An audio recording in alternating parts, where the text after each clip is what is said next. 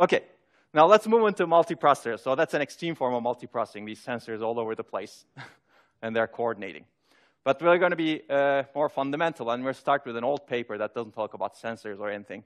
So this is a paper that we briefly discussed. We've certainly discussed in digital circuits, but we've discussed it also when we talked about the GPUs. And this is Mike Flynn's classification of computing systems as to how they operate. Basically, they're SysD systems, single instruction operates on a single data element. They're SIMD systems, single instruction operates on multiple data elements. That's data parallelism, and we've covered array and vector processors. There is a MISD type of processor. Multiple instructions operate on a single data element, and a single data element gets transformed as the instructions operate on them. This is not a perfect thing, but the closest analogy for this is systolic arrays, which we've covered in digital circuits, but we've not covered in this lecture. And I recommend that you take a look at the digital circuits lecture if you're interested in this, because systolic arrays is, for example, Google's tensor processing unit is essentially a systolic array. It's a very classic systolic array, if you will. Okay, but we're not going to talk about that today. We're going to talk about this last piece over here.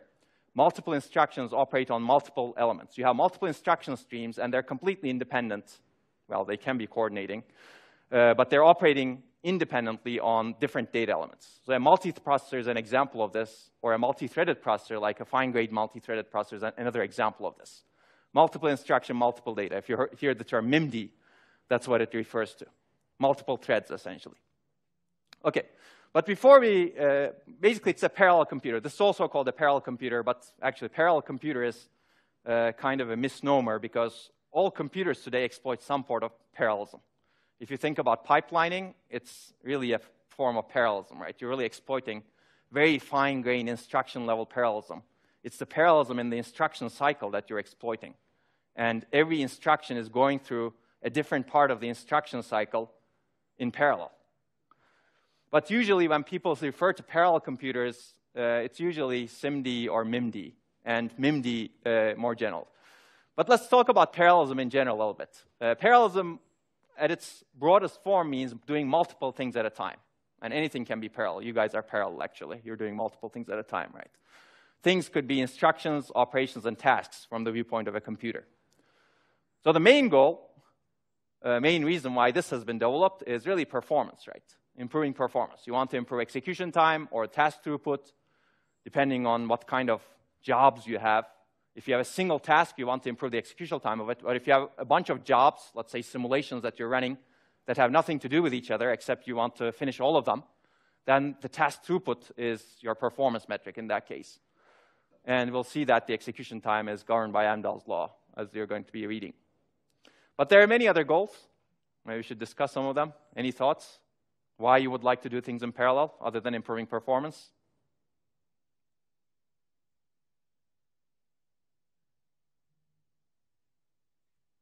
I know you guys know.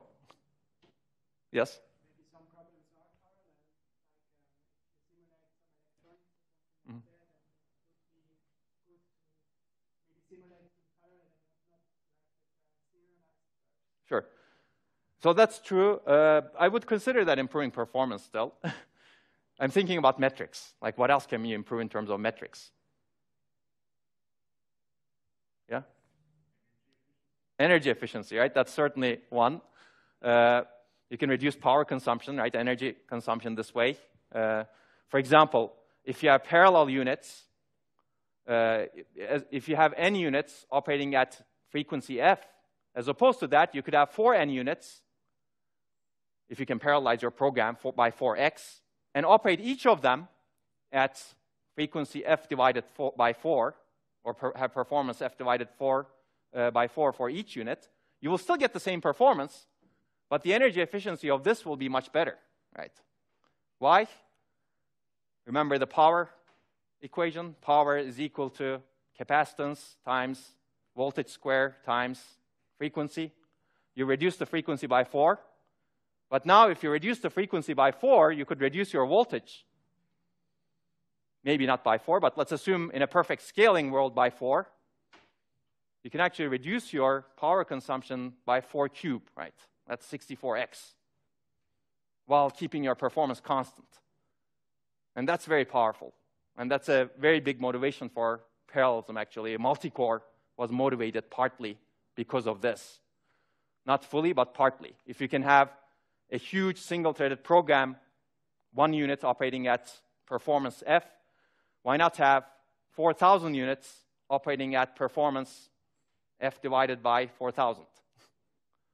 Now you get an energy efficiency of 4,000 cube increase. That's very compelling. Of course, this assumes that you can perfectly parallelize your program, right? Such that your performance will stay the same. And we've already seen that that's not easy to do, and we're going to see more and more today. Okay, well, I guess I've given you one more over here. This is a freebie. Basically, you can improve cost efficiency and scalability and reduce complexity also, right?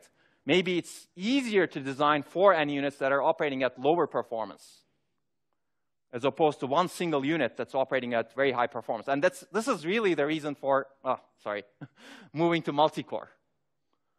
It turned out it was very difficult to design a single-threaded processor that's operating at extremely high performance for that single thread. It was a lot easier to design 1,000 cores that are each operating at 1,000th the performance, 1/1,000th the performance of that big core. That reduces your complexity clearly compared to designing that very hard to design unit, improves your cost efficiency and scalability also. But again, it assumes that your thing needs to be parallel, completely parallel, right? What about the third one? For those people who've seen it, they can stay silent. There's a third one, actually. There's a third reason for parallel computation. All right, I'll give it to you because you may have seen this. But basically, it's really improving dependability. And this was actually one of the old reasons for this also. If you really want dependable execution, you run the same program in 10 different units and basically do a voting in the output and declare the output to be provided by most of the units that agree on the output, the majority of all of the units that provide the execution. So this is n-modular redundancy, if you will. So if you have 2 units, for example, it's dual modular redundancy. You execute the program on 2 processors, and either they disagree or agree. If they agree, that's good. You assume the output is good. If they disagree, you assume there's an error. Now, if you have triple modular redundancy, if at least 2 of them agree, you assume that that's the output, right? And this is a very old reason for building parallel computers. In the old days, Tandem computer was the first one, actually, who did this sort of execution in late 1970s, early 1980s. And still people do that. Does that make sense? Okay. So let's talk about some types of parallelism and how to exploit them. We've talked about instruction-level parallelism quite a bit. And as we've said, different instructions within a stream can be executed in parallel. Pipelining is an example of this. Out-of-order execution, speculative execution, very long instruction word engines, and data flow are all examples of this, right? Data parallelism is a more regular form of parallelism. Different pieces of data can be operated on in parallel, perhaps by the same instruction, right? SIMD is an example of this. Systolic arrays and streaming processors are examples of this also. And there's also task-level parallelism. In this case, different tasks or threads can be executed in parallel. And this is really multi-threading and multiprocessing.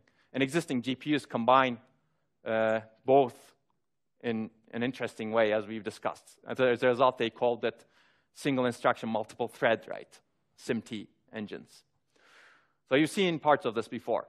But how do you create these tasks? Because the task can be independent or dependent. So you can partition a single problem into multiple related tasks.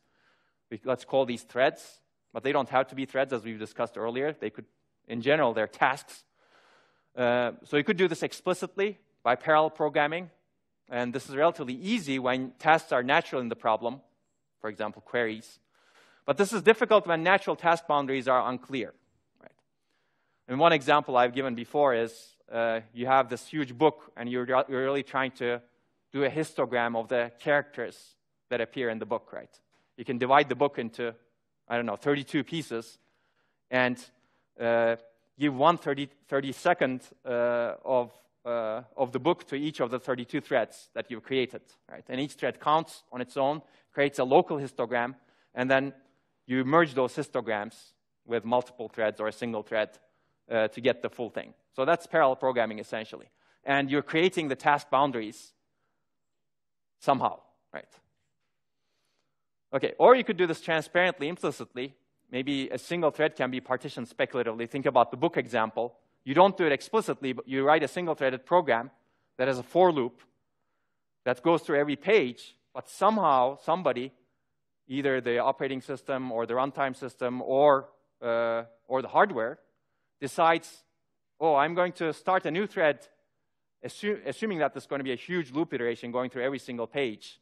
Maybe I have 1,000 pages, let's say. I'm going to start a new thread for every 32nd iteration.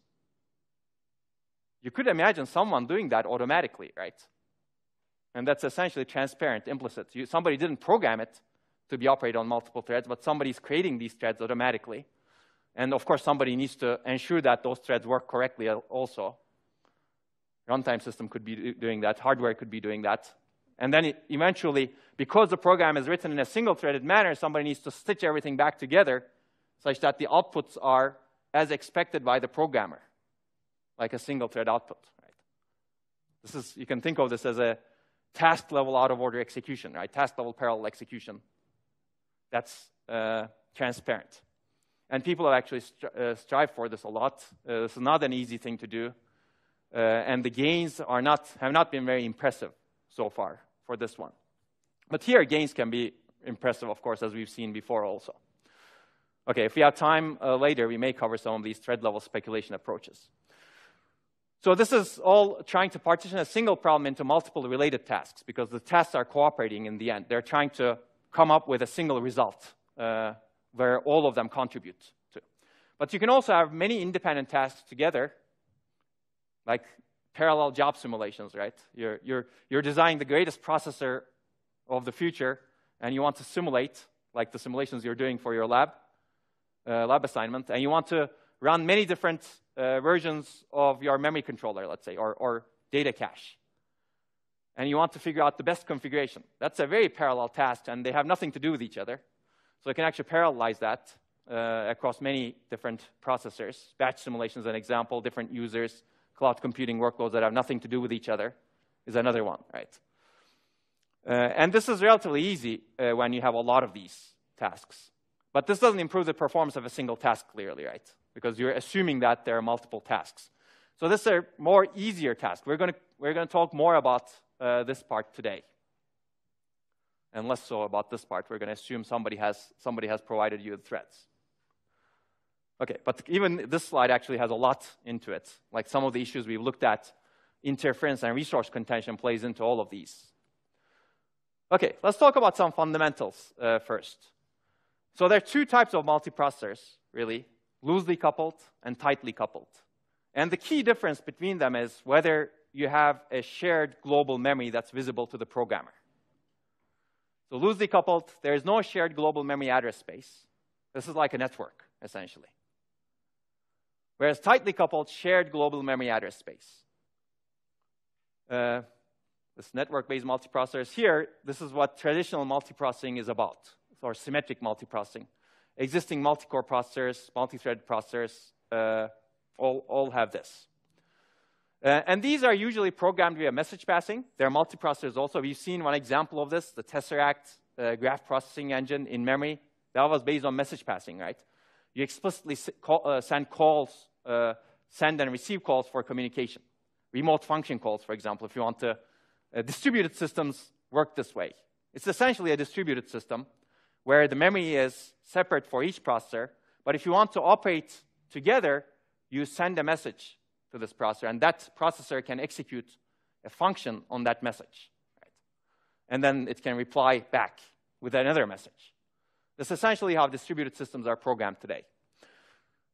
We're going to cover a lot of the shared global memory address space today, although this is very interesting too, but we don't have time in this lecture. In this case, this is very interesting. The second one is very interesting because the programming model is very similar to uniprocessors, right? You're assuming really a single global memory address space, and all processors can load from that address space and store to that address space and communicate by doing loads and stores to a shared memory location, for example, or multiple shared memory locations. So it's really like a multitasking uniprocessor. except operations on shared data require some sort of synchronization. Right? And we're going to talk about that. Okay, there are many design issues in tightly coupled multiprocessors. How do you do the synchronization? How do you handle locks, atomic operations? We've talked about this briefly. We're not going to talk about higher level synchronization primitives that much. If you take a parallel programming course, you will see that a lot in the parallel programming course. How many of you have taken any parallel programming course?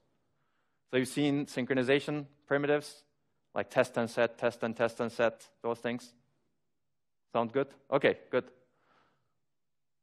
You've seen different ways of doing the locking, such that you don't run into starvation, fairness, ... Okay, you should definitely attend Michael Scott's lecture. Do you know about MCS locks? Yeah, that's Meller, Crummy, and Scott. And Scott is Michael Scott. Yeah, basically that's a way of doing locking such that you reduce the overhead of locking significantly. Okay, we're not going to talk about that. We're going to assume that that's done correctly, actually. But we're going to talk about lower level issues in supporting that, because if the lower level issues are not done correctly, none of this really matters in the end, because you'll get incorrect execution. Okay, we're going to talk about cache coherence. How do you ensure correct operation in the presence of private caches, memory consistency, ordering of memory operations, shared resource management we talked a lot about, and communication interconnects. That's going to be one of the next lectures. Okay, load imbalance is a problem, as we've discussed in the past. How do you partition a single task into multiple threads? That clearly affects how much parallel speed up you get, right? Remember the Amdahl's law that I showed you earlier? We're going to see that again. But if you're not balanced in terms of your load, I'll give you the example again. You partitioned your book into 32 threads, and one of the threads gets all the empty pages, let's say. That thread clearly has a very low load, so it's going to finish early. So you're going to waste the processor that's executing that thread, right? Every other thread will have much more load.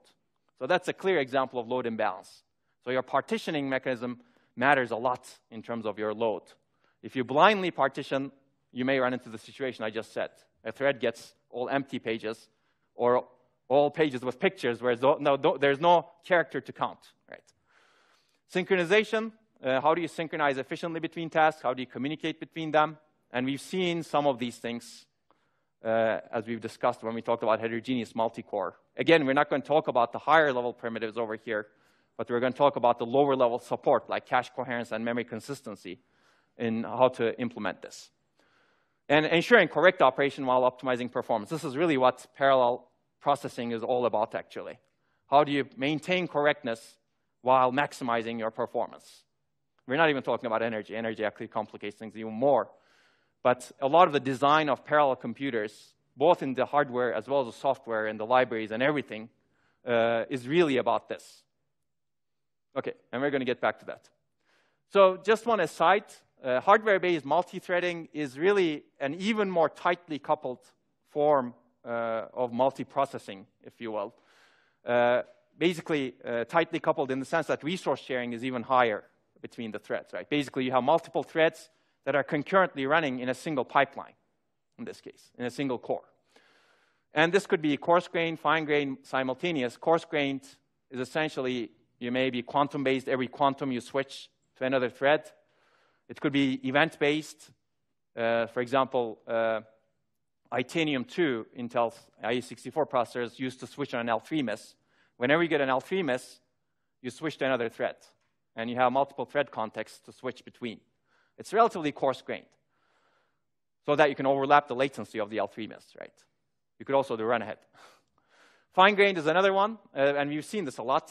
Every cycle, you switch to some other thread, and that's the default mode of operation.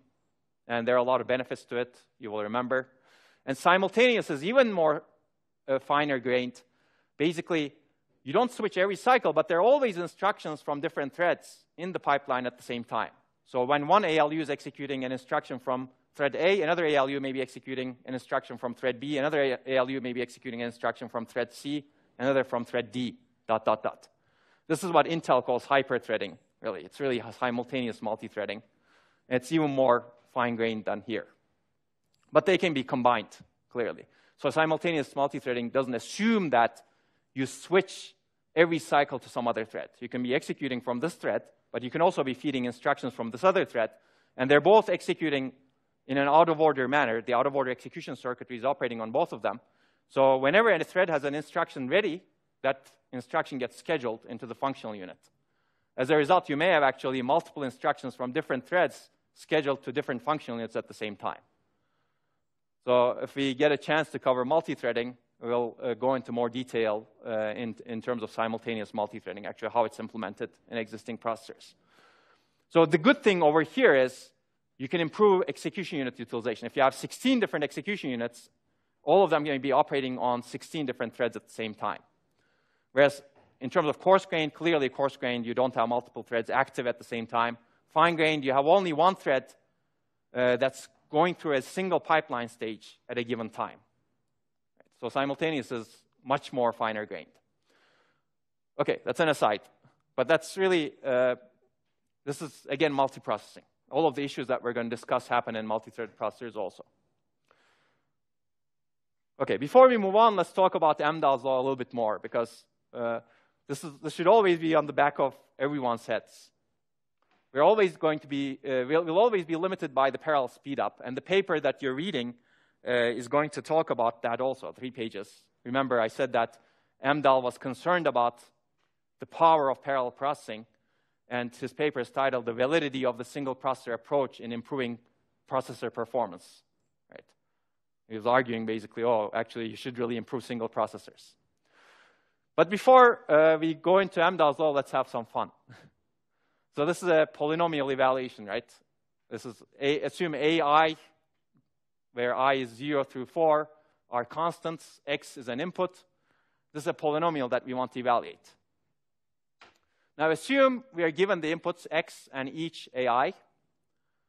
I'm going to ask you some questions. Assume each operation takes 1 cycle. For example, this addition takes 1 cycle and a multiplication takes 1 cycle. And you can see that there are many additions and multiplications when you want to evaluate this polynomial. And assume there's no communication cost, and each operation can be executed in a different processor. So you're really limited by 1 cycle add, 1 cycle multiply. The first question is, how fast is this with a single processor? Single processor, basically, a single processor can do 1 single operation at a given time, either an add or a multiply. No parallel functional units here. And there's no pipelining or anything. Assume you're 1 cycle, you do the add. 1 cycle, you do the multiply.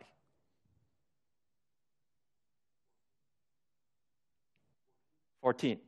OK, any other takers? You can use pen and paper also. Although you guys are smart, you could compute this in your head. I cannot. I have my cheat sheets over there. Anybody do better than 14? Or worse than 14? Maybe 14 is an incorrect program.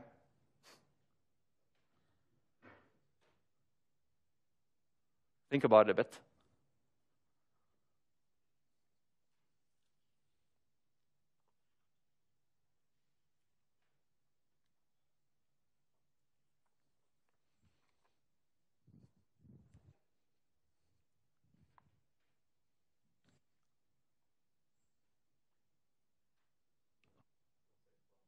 You would say 12?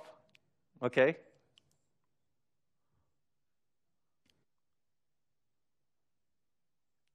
What else? 17? OK. 11? OK. That's good. I have 11, a range of 11 to 17. That's good.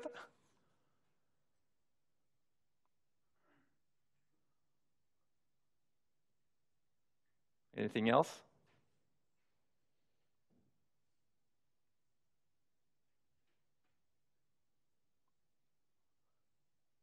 No? Anybody doing better than 11? Who thinks it's 11? OK, multiple people. Who votes for 12? I heard 12 also. OK. Who votes for 14? Wow. 17? One vote. Any other takers? Okay, keep that in mind. We're going to get back to this. What about, well, I said this already. What about with 3 processors? A tougher question maybe, or easier question. 3 processors meaning each processor is the same again. It can do only one addition or multiplication. But now you have 3 of them. And when you need to communicate the results, there's no latency. We're going to ignore even that latency right now. So you can have 3 processors doing 3 multiplications at the same time, or any combination of multiplication or addition. Say again? 4 cycles. That's right.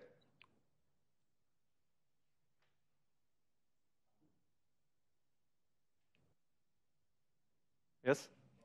5 cycles, okay? 4, you're not sure about 4. You're sure about 5, sounds like? Pretty sure, that's good. I like the pretty sure. What else? Remember, there's a correctness performance trade-off here. You can get 4, but it may be incorrect. That's exactly what this is about, actually. Well, this is not exactly about that, but that's one of the examples that could come about. I could actually do all of this in 0 cycles, except I'll give you a random result.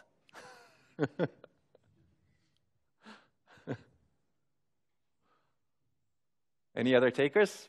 Somebody says 5. Who says 5? Who agrees with 5? Okay, one more. Why is it related to the previous answer? Okay, maybe there's some relation that I don't quite understand at the moment.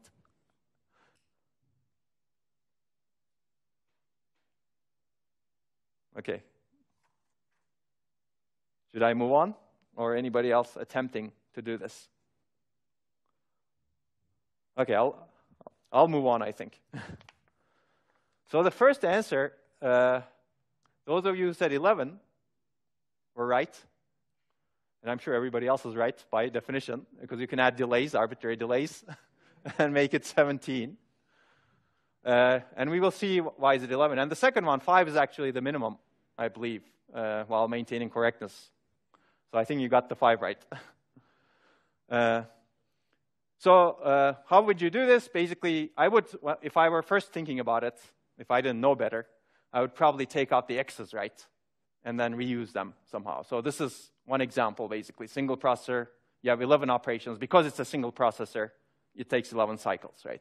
And this is a data flow graph. So I would have an x tree over here, x squared, x cubed, x to the 4. I would generate them. And I would basically multiply the respective a's with whatever I generated. This is a1x1, sorry, a1x, a2, x squared, a3, x cubed, and then a4, x4. And then I would add, and then there's an addition tree, right? And this is a logical way of doing it. That sounds good, right? 11 cycles. And the multiprocessor version, you'll need to think a little bit more about it. This is a parallel version, basically. You could take the same thing and parallelize it, essentially. And that's what you get, basically. Which ones are parallel? X squared, a3x, a1x over here, and then add a1x plus a0. And you can go through this, basically. This is what determines. This is the critical path, if you will, because you need to go through a4, x to the 4th. You need to compute x to the 4th, and then you need to do the addition in between somehow. Okay? I don't think there's a better version than this. If someone comes up with really false 4 cycles, let me know. Okay, so basically speed up with 3 processors, in this case, is 11 divided by 5, right? That's 2.2. Clearly, we didn't get 3x speed up on this workload, which is unfortunate. But the first question that you should really ask yourself when you're doing this sort of parallel speed up comparison is this a fair comparison?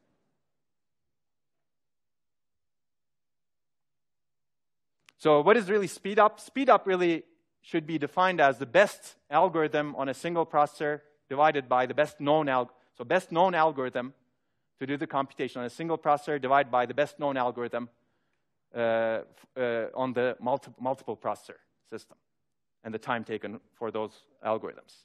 So the question is, have you used the best algorithms? Anybody wants to challenge the 11 or the 5?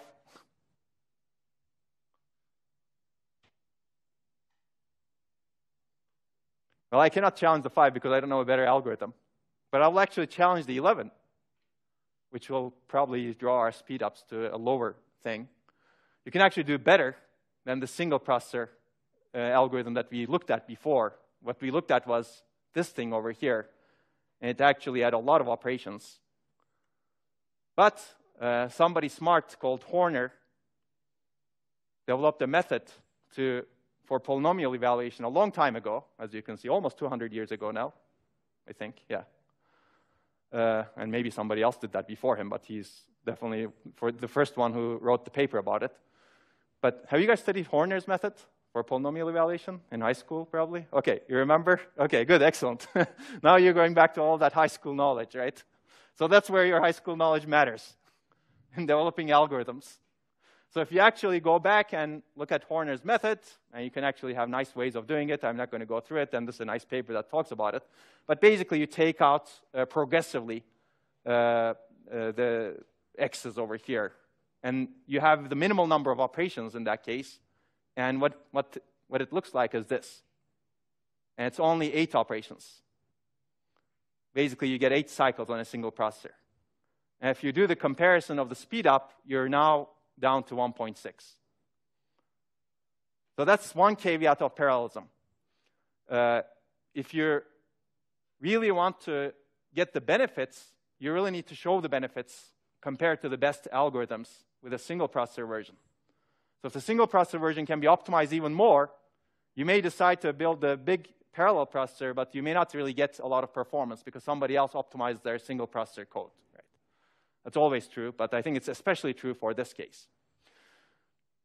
Okay, so this actually brings me to another point over here. Can speedup be greater than p with p processing elements? In fact, if you don't pick the best algorithm, you could easily get speedup that's greater than p. You have a terrible single processor algorithm. I don't want to put you on the spot, but 17 cycles divided by 5 is greater than 3.4. 3, right? That's 3.4. So you would get superlinear speedup. And whenever you see superlinear speedup, you should really think, why is it happening? One of the reasons may be the comparison is not fair. And that's a very valid reason. So what is superlinear speedup? Basically, you plot the processor. We've seen this graph before, right? The scalability curves. This is called a scalability curve also. You have the number of processors or number of threads. This is the speedup compared to the single-threaded version. This is the linear regime. And typical success looks like this, as we've seen. In fact, it actually drops later on, as we've seen in the heterogeneous multi-core lecture. And atypical success is superlinear. But there are usually reasons for it. Unfair comparisons could be one reason. You can compare the best parallel algorithm to a wimpy serial algorithm. As a result, that's unfair. And the other thing could be you may be adding some things other than processors into the system. Now, this may be a valid reason, but it's not necessarily just because of processing power you're adding, but it's really because of cache you're adding, for example. For example, if you have more processors, you may have more cache and memory, and your working set magically starts fitting into the cache. Now you don't get misses anymore. As a result, your speed up shoots up at some point when your working set starts fitting into your cache or memory. And that's a reason to get superlinear speed up. That's a valid reason, but it's not coming because of the processors. It's coming because of something else in the system. Right? That may be true for disks or network also, right? If you're adding more network connections, for example, getting more network bandwidth because you're adding more processors, you may be getting superlinear speed up. Okay, but this is a cautionary tale so that you should be careful when you see this sort of superlinear speedups. Okay, let's define some other metrics. We had some fun. Let's have some more fun. So there are some traditional metrics that are used to talk about processors. These are old, but I think they're very instructive.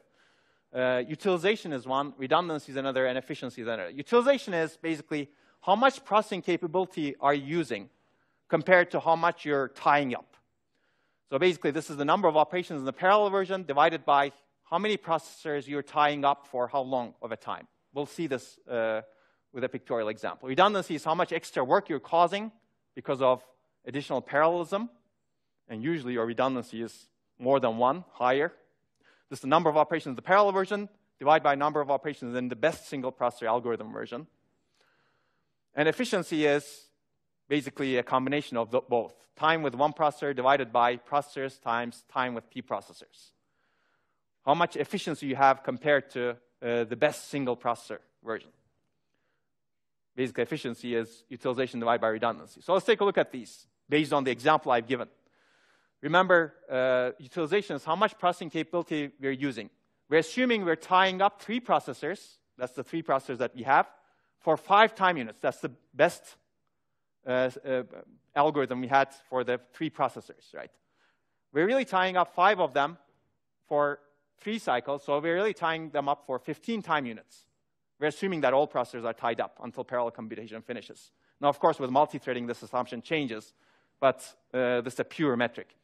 But we're not doing operations on all of them. As you can see, there's some load imbalance in the processors over here. This processor executes 5 operations, this processor 3 operations, this processor 2 operations. So if you go back to this picture, that's how I got this picture, this one. 5 operations on this processor, 3 on this, and 2 on this. So our utilization is 10 out of 15, basically. Okay, redundancy is how many operations do we have with the 3 processor version, 10. How many operations do we have with the best single processor version, 8. So our redundancy is greater than 1. This is actually a good way of checking whether you have the best single processor version or not. If your redundancy is less than 1 or equal to 1, you should have a question. Maybe I don't have the best single processor version. Because adding parallelism usually adds redundancy to your program. You need to do some more work to get the benefits of parallelism. In this case, clearly, we did some more work, more operations, basically. And in fact, I actually didn't count some of the operations, like the communication, right? We didn't even count the communication between the processors, so that adds even more operations.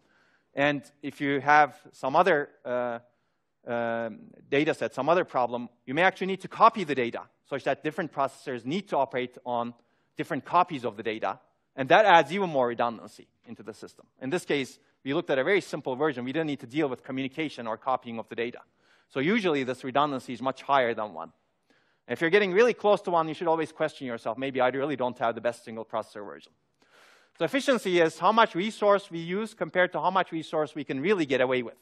Basically, tying up 1 processor for the best execution time units, divided by tying up P processors for the time units that we've seen. If you had the best algorithm for a single processor, you would tie it up for 8 time units.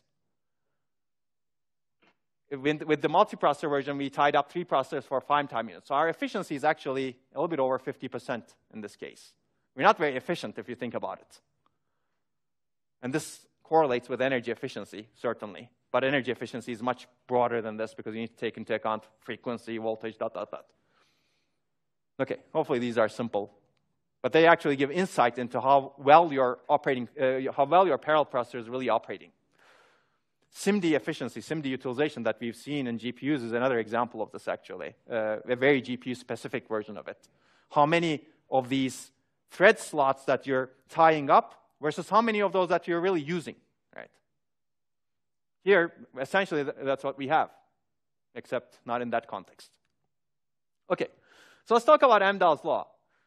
You've seen this before. That's the parallel speed-up curve. So why do we have this reality over here?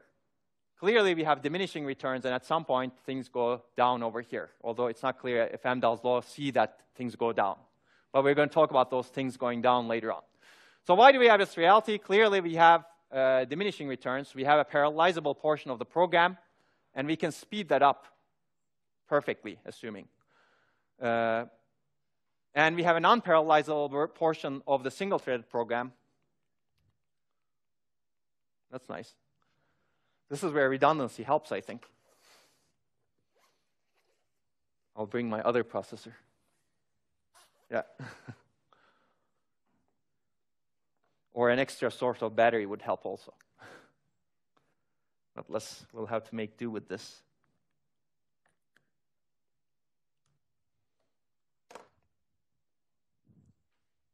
Okay, that's good. Well, I like the green better, I think. Okay, so basically, this is the time it takes to execute with P processors, it's the parallelizable fraction times time it takes to execute with one processor divided by P, assuming this perfectly parallelizable, this fraction alpha is perfectly parallelizable, and this is a non-parallelizable part. Basically, non-parallelizable fraction times the execution time with single processor. Right? It makes sense. And then you can calculate the speed up with P processors as T1 divided by PP, and this is what you get. And as P goes to infinity, you have an infinite number of processors. This is what this equation boils down to. So your bottleneck for parallel speed up is really this parallelizable fraction in the end. Right? And we can draw nice curves. Let's do that. This is my handwriting, sorry. It takes a lot of time to draw these, actually, with Excel, so I'll make you read this. But I think the key is very simple. I have one graph with Excel later on.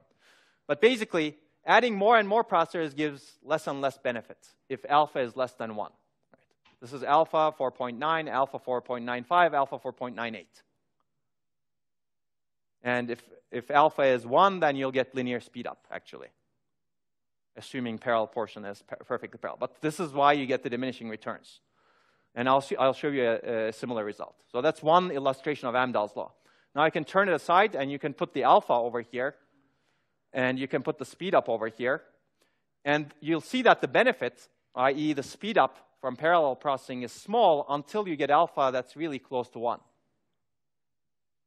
And this is also interesting because you may not always, so this is the perspective of, oh, you have some program and you want to parallelize it, how many processors should you use? And this is the perspective of, maybe I have some number of processors, P1, P2, P3, and I'm going to develop my software to become better. Right?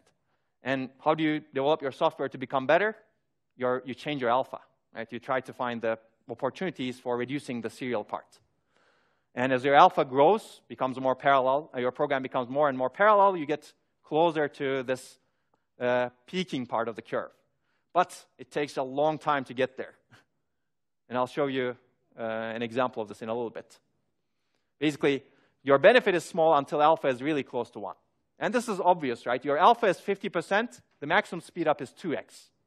Your alpha is 99%, your maximum speed up is 100x. Your alpha is 100%, your maximum speed up is infinite, assuming you have infinite number of processors. I guess a mathematician would say it's technically undefined, but yeah, we're not mathematicians. Okay, so let's talk about caveats of parallelism a little bit, and then I'll finish it after we're done with the parallelism of caveats of parallelism. I've shown you this slide before, actually. This is the same view over here. So clearly, maximum speed up is limited by the serial portion. You have the serial bottleneck. But what Amdahl's law does not even consider is this part. This is the parallel part, right? Parallel portion is not perfectly parallel usually.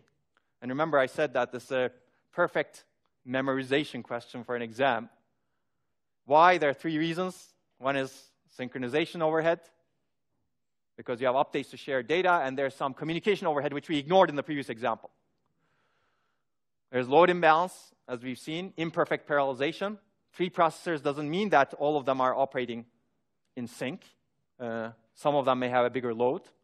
And there's resource sharing overhead, which you really didn't consider in the previous example either, right? When one processor is accessing memory, the other will not be accessing memory because there's a resource conflict, right? And we've seen this a lot earlier. So all of these actually reduce this equation and make it much more complicated than we can actually model today. But that's actually a really interesting direction. How do you put these things into Amdahl's law such that you can actually have a better model for the parallel speed up? Not easy. But you should always be thinking about these things. We're not always dividing by n. This n actually gets divided by very little. And if you're completely serialized because of this, then you're back to square one. You're not even dividing by n, right? Okay, so this is the sequential bottleneck. I said I promised one Excel figure, and this is my Excel figure. It's ugly. I think my handwriting is nicer, right? I'm just kidding. At least I can make my point better with my handwriting. But this is a parallel fraction going from 0 to 1. This is a speed up.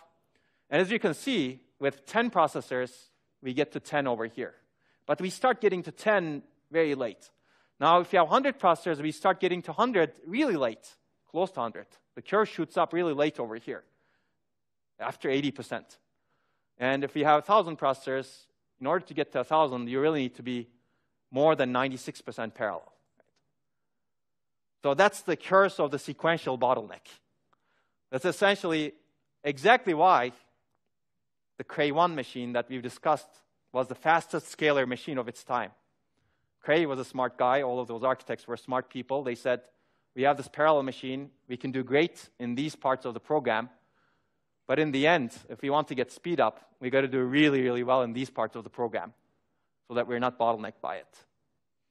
And that's exactly why they designed the scalar unit to be really fast. So there are many reasons for the sequential bottleneck. For example, non-parallelizable operations on data. And this is clearly an example that's looking at the extremes, right? There are also sequential bottlenecks that are relatively more sequential than this one. Maybe you have 2 threads. Reduction operations, for example, tend to be sequential at some point. You start with a lot of parallelism, but you're reducing the data. For example, you're doing an addition across many number of elements. You can think of that as a tree, for example, right? And as you go down the tree, your parallelism reduces. And you have a really sequential portion and tiered sequential portions. But basically, you have non-parallelizable operations on data. Non-parallelizable loops is a really good example of the sequential bottleneck. If you cannot parallelize it because there are a lot of dependencies between different loop iterations, you're bottlenecked. One example could be this. But you can, of course, try to parallelize it. Just don't do it right now. And there are other causes as well. For example, a single thread prepares data and spawns parallel tasks. It's usually sequential to do that, actually, because you touch a lot of shared data, and you may want to keep it sequential, actually. Okay, so this is one example from a paper that you're reading. This is a critical section execution acceleration paper. And we have this example in that this essentially one thread is spawning threads over here, for example. You have a priority queue of tasks, and the thread that's executing, this part A, is actually spawning a bunch of threads. And for each thread, you're doing some stuff. And this is a critical section. It's removing a task from this priority queue that was prepared by this initial thread. And removing the task is clearly accessing the shared priority queue, so you need to lock it. And then after you remove it, you have the parallel portion. Everybody can do this in parallel because you already copied the problem and solving it on your own. And then when you actually create new problems based on that, you insert it to the priority queue. So this is an example of a dynamic tasking program. A lot of programs can be programmed using this dynamic task-level parallelism. And each thread does this many times. Eventually, they figure out that, oh, we've solved the problem. And somebody needs to print the solution. And printing the solution could be a sequential task also, right? Assuming you have one communicating thread with your print driver, right? Now, these A and E are your sequential bottlenecks. C1 and C2 are your critical sections. D1 and D2 are parallelizable portions, right? And this is an example timeline from this paper. A may be long. You have a long sequential portion. And you have a parallel portion over here. And you have, at the end, maybe a long sequential portion also. So you're really bottlenecked by these two. And now in the parallel portion, you have idle times because of critical sections, for example, over here. And this shows only the critical sections. It doesn't show the load imbalance. Well, I guess this is the load imbalance over here, if you think about it, right? This is done over here. Basically, the other threads reach the barrier over here at the very end, or at the end of the loop at the very end. So there is some load imbalance over here. But this doesn't show the resource contention issues in the parallel section. So parallel programs, every one of them looks like this, actually, if you look at the execution. Okay. So bottlenecks in parallel portion. Clearly, synchronization is one bottleneck, right? Basically, operations manipulating shared data cannot be parallelized. You can try to parallelize them, but you run into other overheads. We've covered this: locks, mutual exclusion, barrier synchronization. This is also a communication problem, basically. Whenever you're synchronizing, you need to be communicating. Tasks may need values from each other. Essentially, I'll use these interchangeably. Communication, if you're doing it right, you need to be communicating only when you're synchronizing on shared data. Okay, the downside is this causes thread serialization when shared data is contended. Right? Load imbalance, we've seen parallel tasks may have different lengths, and this could be due to imperfect parallelization. This could also be due to microarchitectural effects. For example, you have an unfair memory scheduler, and you divided your program, and memory scheduler prioritized the streaming thread, as we've seen very early on, right? If it prioritizes the streaming thread and slows down the random access thread, these may be cooperating together on different portions of the data. As a result, the random access thread reaches the barrier, the end of the parallel part, late. And you have a load imbalance because of a purely microarchitectural effect. Right? This could also happen in the cache, ... So resource contention can lead to a load imbalance also. Or, for example, one of the threads can be executing on a processor that's not as fast as the other one. That could also happen. Maybe that processor is currently throttling for some reason because it's closer to a heat source. Right? These things happen, actually. These are real life issues that may lead to load imbalance, even though you may have perfectly parallelized your program across different threads. Okay, this clearly reduces speed up in the parallel portion. And resource contention, as we've seen, parallel tasks can share hardware resources, delaying each other. Right? So clearly replicating all resources is expensive over here. And this causes additional latency not present when each task runs alone. For example, you get row buffer thrashing, right? Or you get thrashing in the cache. So your performance actually can degrade for all tasks compared to when you run alone if this is not handled well. That's why we dedicate a lot of time to this one. And we'll talk about how to support synchronization at the architecture level today. So another view of this, threads in a multi-thread application can actually be interdependent as opposed to threads from different applications. And they synchronize with each other with these things. And we've actually seen some of these. Some threads can be on the critical path of execution, whereas some threads are not. And we've seen this before. That's why I'm going to repeat this relatively quickly. But even within a thread, some code segments may be on the critical path of execution, some are not. So it's always good to think about that. And we've tried to accelerate these code segments, if you remember, with the state execution model with heterogeneous multi-core processors. We were going toward that direction. But I want to jog your memory. Basically, critical sections are there to enforce mutually exclusive access to shared data. We've seen this in the previous example. And only one thread can be executing at a time. And contended critical sections make other threads wait. And thread-causing serialization can be on the critical path. I'm showing you these slides. That's why I'm going to go through these relatively quickly. And remember, because we're going to deal with issues like this.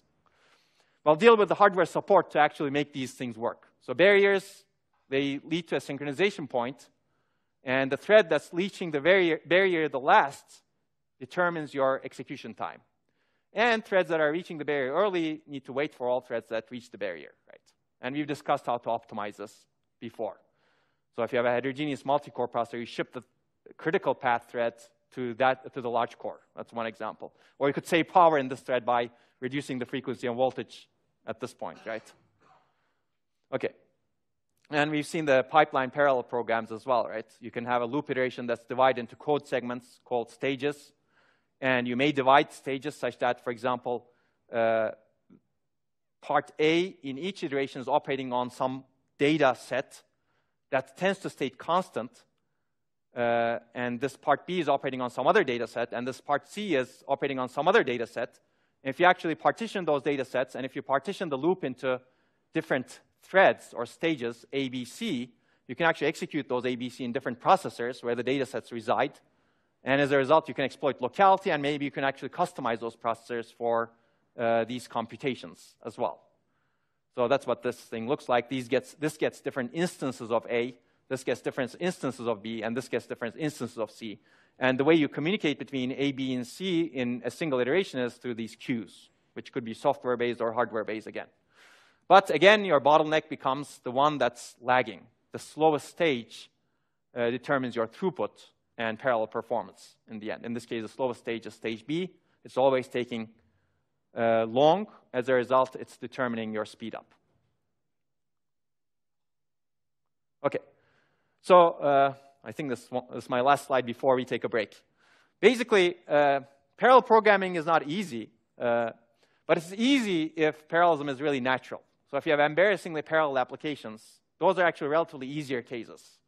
a lot of multimedia workloads, for example, graphics, physical simulation, they actually have a lot of embarrassingly parallel parts. Those are the easy parts. And maybe large web servers and databases, the throughput-oriented parts are actually the easy parts. But whenever you're operating on shared data in any of these, it becomes hard also. So the shared parts of all of these applications, for example, how do you do the locking in a database when you have a billion requests coming into your database? That becomes actually really tough because you have a bottleneck shared data portion. That could be true for a web server also. So difficulty is really optimizing those parts where you have these bottlenecks, as we've seen. I'll call all of them bottlenecks in general. Synchronization, load imbalance, and resource contention. They all lead to bottlenecks. So difficulty is really getting parallel programs to work correctly while optimizing performance in the presence of these bottlenecks. So you could give either of them up, and you could get a really good parallel computer. You could give correctness up. Well, I don't know what you get out of that. Maybe this approximate computing, assuming it works. Maybe that's not a good thing to give up. But you can give performance up, and you can easily get correctness. Right? But the real interesting thing is, and that's what much of parallel computer architecture and much of what we will talk about will be about, is designing machines meaning complete platforms, hardware and software, that overcome the sequential and parallel bottlenecks to achieve higher performance and efficiency, while ensuring that the programmers don't go crazy.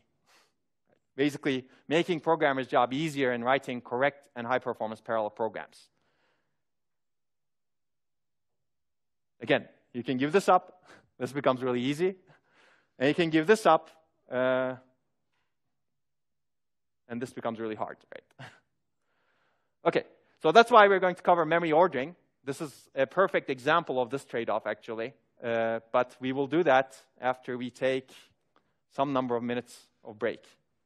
How about 9 minutes, so that we're back here at 14:40?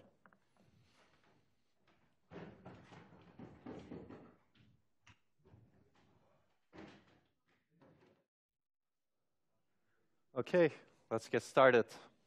Are the lights still good? Nobody's falling asleep yet? The topics are so exciting that you cannot fall asleep. Yeah, this is going to get even more interesting, I think, like every other lecture. OK, this is where we left off. Basically, much of parallel computer architecture is about designing machines that overcome the sequential and parallel bottlenecks to achieve higher performance and efficiency while ensuring that the programmer is staying sane and productive. Sane may be easy, but productive is hard, actually. OK, so we'll look into memory ordering in multiprocessors. This is a seminal paper that I mentioned earlier, and these are some other papers that are very interesting to read. First, there are two kinds of orderings, actually, we will cover. The first one is a global ordering. That's called memory consistency. Unfortunately, the naming is not that great, because they're both consistency issues. But memory consistency usually refers to ordering of all memory operations from different processors to different memory locations. We're concerning ourselves with all memory operations. Cache coherence, which we will cover later, basically it's a global ordering of all access to all memory locations.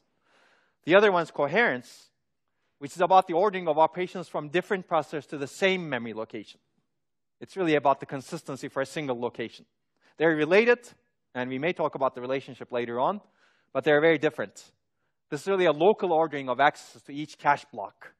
It's really to each word of memory, but we're going to generalize it to each cache block because things operate in the cache block granularity today, but they don't have to all the time. OK, we should really distinguish between the two. We're going to talk about consistency first, global ordering of access to all memory locations from different processors. As I said, much of parallel computer architecture is about designing these machines that overcome the sequential and parallel bottlenecks while making programmers' job easier in writing correct and high-performance parallel programs.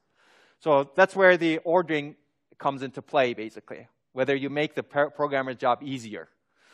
Let me give you an overview of this ordering across different processors. We've actually seen this before in the single core as well as data flow case.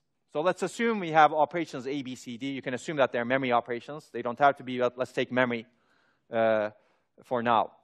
In what order should the hardware execute and report the results of these operations? That's the key question that we're asking. And we've asked this question before. There are two issues here. There's a contract between the programmer and the architect or microarchitect that's specified by the ISA. That is the order that's specified by, that's exposed to the programmer, right? And preserving an expected order, more accurately, an agreed upon order, simplifies programmer's life. That's the ISA specified order. That's the architecture. What is visible to the programmer, right? Underneath, the architecture can do anything, again. But what is visible to the programmer is what matters for the programmer to not go crazy, right? And stay productive. Because it changes how easy debugging is, how easy state recovery is, how easy exception handling, how easy reasoning about your program is. And clearly, there's a trade-off here because preserving an expected order usually makes the hardware designer's life difficult. And especially if the goal is to design a high-performance processor. Remember, we had the reorder buffer that's added in an out-of-order execution processor. An out-of-order execution processor had a sequential instruction stream.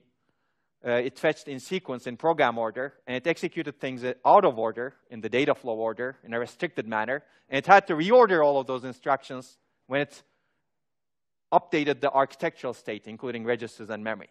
And this was difficult because you need to keep a lot of state. You need to ensure load and stores get correctly ordered. And we've discussed how do you ensure order, right? Whenever you get a load instruction, it needs to check whether all of the store instructions, if it's dependent on any of the store instructions that are older, right? So you need to actually do a content addressable memory comparison to all of the addresses. Actually, it's a range of addresses, and in an ordered manner. So actually, the hardware becomes very, very complex, even within a single core processor in this case. So clearly, there's a trade-off between the programmer and the microarchitect. And the reason out-of-order execution is successful, as we've discussed, is because we've obeyed that sequential execution semantics. And all of those machines that did not obey that sequential execution semantics disappeared. IBM 36091, CDC 6600, those were the first machines that implemented out-of-order execution 40, 50 years ago. And they were not successful. Out-of-order execution became successful, then people said, oh, we need to reorder the instructions when we make it visible to the architecture in 1984, 1985, and later first incarnated in Motorola 88000 and also Intel Pentium Pro. Okay, so in a single processor, we had this issue, basically. The memory ordering visible to the program is specified by the von Neumann model, and it's a sequential order. Hardware executes the load and store operations in the order specified by the sequential program. It's very simple. Out-of-order execution does not change the semantics. It changes the implementation. Hardware executes the operations in any order it wishes, as long as it retires or reports to the software the results of the load and store operations in the order specified by the sequential program. Right? So it obeys the contract. The advantages for the programmer: architectural state is precise within an execution, and architectural state is consistent across different runs of the program. Right? So if you have a bug in your program, you'll consistently fail at the same place. So whenever you're debugging, it's easy. You can reproduce the bug. Right? Because if you have a bug, the bug will appear at some point, and when the program crashes or does something weird, gets an access protection, for example, you know that it stopped at that instruction that caused that problem, and the last instruction that was retired was the instruction just before it, and no other instruction that came after this instruction affected any of the state. That's the beauty of von Neumann model. Now you can debug programs really, really easily. Disadvantage: preserving order adds overhead, reduces performance, increasing complexity, reduces scalability. And this is all the baggage of implementing out-of-order execution in a manner that's hidden from the programmer. Right. Yes? Well, executing out of order and preserving order because of, for example, this load store queues, right? That's actually pretty complex. Yeah. Basically, all of that machinery that you need to add to ensure that you need to report the instructions in the correct order adds complexity. And as a result, it reduces scalability because now you have a more complex engine, and you can put only a few of those into your area budget, right? Okay, and we've seen that trying to reduce these overheads is an open research problem.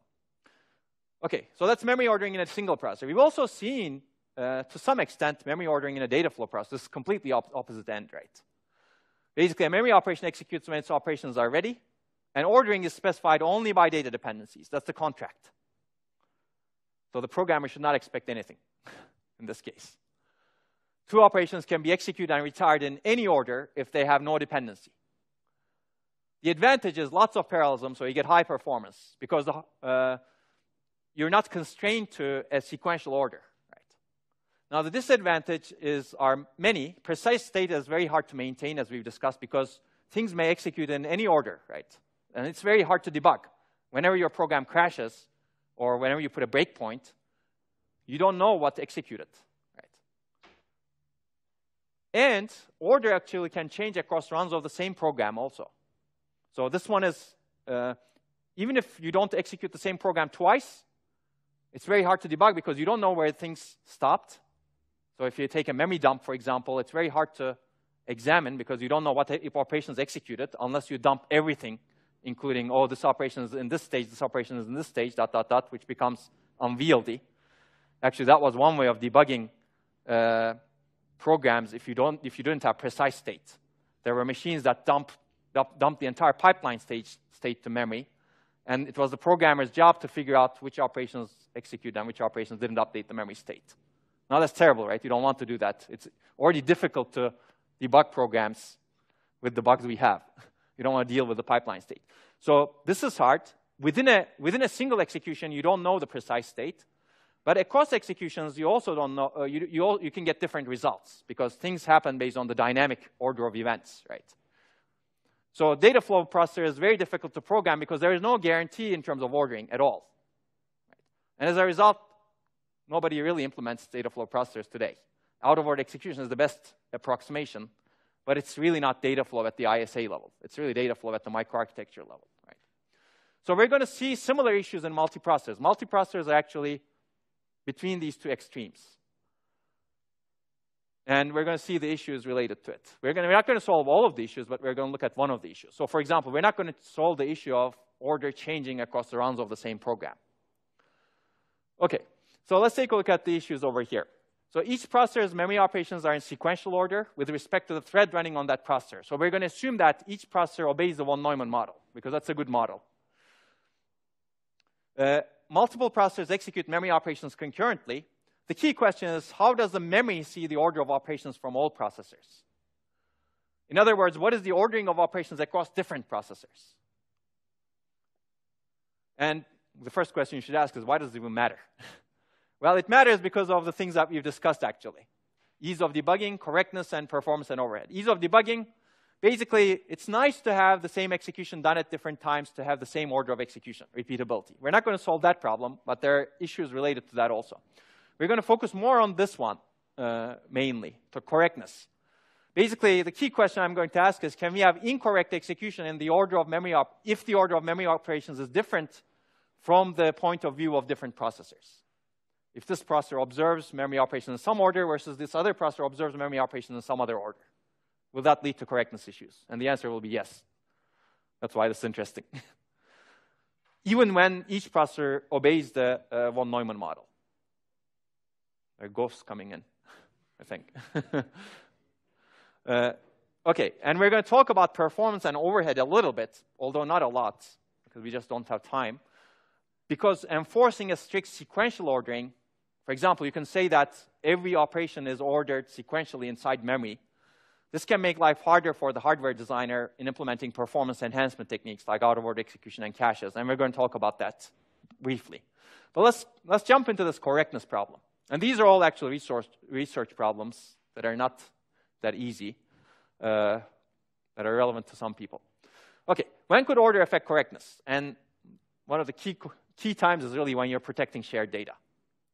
So what I'm going to describe really matters for people who are writing libraries, for example, for manipulating shared data. So if you're programming nicely with a nicely written library, this may not affect you that much. But if you're programming with, based on a library that's not written well, you may actually have problems. But we're going to talk about really the hardware support that's needed to write a good library that actually works. So threads are, I mean, we've discussed shared data before. Threads are not allowed to update shared data concurrently for correctness purposes. This is mutual exclusion principle, right? Access to shared data are encapsulated inside critical sections, and they're protected via synchronization constructs, of which there are many. Locks, semaphores, condition variables, which we're not going to talk about again. But the key is only one thread can execute a critical section at a given time. That's the mutual exclusion principle. And this is what the multiprocessor should really obey, right? The multiprocessor should provide the correct execution of synchronization primitives to enable the programmer to protect the shared data. Basically, it should support this mutual exclusion principle. So how do you support mutual exclusion? There is a software part of it, and there is a hardware part of it. The programmer first needs to make sure mutual exclusion is correctly implemented. We will assume this. The synchronization primitives don't have any bugs. But of course, this is a critically important topic also, and this is an old topic also. And if you haven't read this, I would recommend reading Dijkstra's seminal work on cooperating sequential processes, which actually talked about how you should synchronize between different threads. And he talked about Decker's algorithm. This is an algorithm he developed with one of his students, Decker, for mutual exclusion. We're going to look at a very simplified form of Decker's algorithm. I'm not going to claim that it's Decker's algorithm, but I have to simplify it so that we can reason about it. So basically, the programmer relies on hardware primitives to support correct synchronization. But if the hardware primitives are not correct, or if they're unpredictable for some reason, programmer's life is tough. If the hardware primitives are correct, but not easy to reason about, programmer's life is still tough. So that's the key over here. And there's a huge amount of research that we can cover here. But we're going to start with the basics. So let's assume this basics. And we're going to assume this program is correct because I'm actually omitting a lot of stuff over here. Basically, we have these two processes that are executing, that are communicating with each other. This processor is setting a bit F1 equals to 1 over here, indicating that it's going to enter the critical section, or it has entered the critical section. And it's checking if the other processor is in the critical section. If it's not, then it enters the critical section. At the end of the critical section, it sets this bit to 0, indicating that it's out of the critical section. And the other processor does the opposite. It sets this other bit, F2, equal to 1, indicating that it is in the critical section. It checks if the other processor is in the critical section. If not, it enters the critical section. At the end of the critical section, it sets its bit to 0, saying that, oh, I'm not in the critical section anymore, ... And this else loop ensures that you go back somehow and ensure that you retry. And that's the part I'm going to ignore over here, because there are a lot of algorithms that have been developed to make sure that that retry is efficient, ... right? That's the synchronization part of it. Okay, basically, we have two operations here in this processor, the operation A and the operation B, that we're going to concern ourselves with. This processor needs to set F1 and check F2. This processor needs to set F2 and check F1. And for what the hardware needs to provide in the end is only one processor should be in the critical section at any given time, right? Not both. So assume P1 is in the critical section. P1 is this processor. Intuitively, it must have executed A, right? Because it's here. Which means F1 must be 1, because A happens before B in the sequential von Neumann order, which we're assuming for each processor. Which means that P2 should not enter the critical section, right? And if it does enter, then that's a problem. So the question is, can the two processors be in the critical section at the same time, given that they both obey the von Neumann model, and we don't put any other constraint into the system? And the answer is yes. Well, I'll give you an example. You need to construct an example. Basically, these two processors are connected to the memory somehow. Well, let's give you this example over here. Basically, we have these two processors, P1 and P2, and P1 is trying to set F1 so that it enters the critical section, and P2 is trying to set F2 so that it enters the critical section. And assume that it takes time for these guys to read memory, for these different processors to read memory. Let's say at time 0, P1 executes this operation A. Remember, operation A is setting the bit that says I am in the critical section. Operation B is checking whether the other processor is in the critical section. From the processor 2's point of view, operation X is setting the bit that says I am in the critical section. Operation Y is checking whether the other processor is in the critical section. Okay, so I'm going to concoct an example, but it does happen in existing systems, actually. But P1 executes A, sets F1 to 1, and sends that update to memory, and assumes that it's done. Basically, P1 at this point, at time 0, says, I'm going to set F1 to 1, and I'm going to assume that this is complete. Done. P2 does the same thing. It executes X, which is setting F2 to 1, and assumes that it's done from its point of view. But it sends the update to memory. So P1's update is going through memory. It's going to update F1 at some point, set it to 1. P2's update is going through memory. It's going to update F2 at some point, set this to 1. Let's assume that this is closer to P2 and this is closer to P1. So P1 actually can read F2 much faster than it can actually write to F1. And P2 can actually read F1 much faster than it can write to F2. So let's assume that P1's read of F2 takes 50 cycles, but P1's write to F1 takes 100 cycles, and vice versa. P2's read of F1 takes 50 cycles, P2's write to F2 takes 100 cycles. Let's look at what happens in the execution. So bear with me. This is what I said just now, earlier. So at time 1, processor 1 executes B. Basically checks, it tries to check if F2 is equal to 0. It starts the load of F2, right? Remember, F2 is close to it. It sends a load request to here. Processor 2's store is going to F2 in the previous cycle, but it's going to take longer. It's going to reach F2 much earlier. Similarly, processor 2 executes Y at time 1, which is testing whether the other processor is in the critical section, testing F1 is equal to 0. It starts load of F1, and it's going to take some time, 50 cycles. It takes 50 cycles to access this memory, let's say. Okay, and processor's 1 update of F1 is still propagating over here.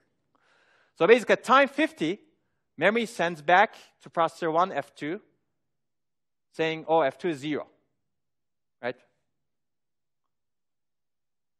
So F2 is 0 because processor 2, even though it said F2, it didn't propagate over here yet. But memory already sent to processor 1 0 at that point. Similarly, processor 2 gets F1 equals to 0 because processor 2 accesses F1 in 50 cycles. And the update that was made by processor 1 to F2 didn't propagate. Right? So it takes 100 cycles to do this update. But this processor assumed that it was complete. Okay, so basically, this processor, P1 loaded F2, that's equal to 0, and P2 loaded F1, which is equal to 0, and they both think that neither of the processors are in the critical section. So they both enter in the critical section at that point. Make sense? So if you go back to this code, what happened was this processor executed F1, assumed that it's done. This processor executed F2, assumed that it's done. This processor loaded F2, and it got F2 before the update of this processor propagated into memory. This processor loaded F1, and it got F1 equals 0 before this update propagated into the memory. As a result, both of them think, this processor thinks F2 is equal to 0, and this processor thinks F1 is equal to 0, even though individually they both think, oh, F2 is equal to 1 over here, and F1 is equal to 1. But they both entered the critical section at that point in time. And at that point, nothing matters, actually. Both of them violated the mutual exclusion principle at this point. And at time 100, memory completes the operation A that was sent. F1 becomes 1, but it's too late. And F2 becomes 1, but it's also too late, because propagation happened much later. So this is an example that could happen perfectly in a system that looks like this. But there may be other reasons, contention, for example, in the network. If your network doesn't preserve ordering, all of those things happen, actually. But in this case, if you look at this, both of these processors execute in one Neumann order, right? There was no out-of-order execution within each processor. They both did the operations in one Neumann order here. What was different is the memory actually saw different orders. So let's see what happened over here. basically processor 1's view of memory operations looks like this. It executes A, which is setting F1 to 1. It executes B, which is testing F2, whether it's equal to 0. And then it sees X. F2 is set to 1, right? Because this propagated to memory at cycle 100, right? Memory completes X at this point, assuming it read the X at that point, right? Processor 2's view is very different. It assumed that X is completed at the time it wrote to F2, and then it tested F1 equal to 0. Why? And then later, only at 100 cycles, if it did a read at that point, it saw A. Right? Basically, from this point of view, from this processor's point of view, A happened before X, or A appeared to happen before X. From this processor's point of view, X appeared to happen before A. And clearly, that's a logical inconsistency. It cannot happen at the same time, right? It has to be only one way. So basically, these two processors did not see the same order of operations in memory. They assumed a different order.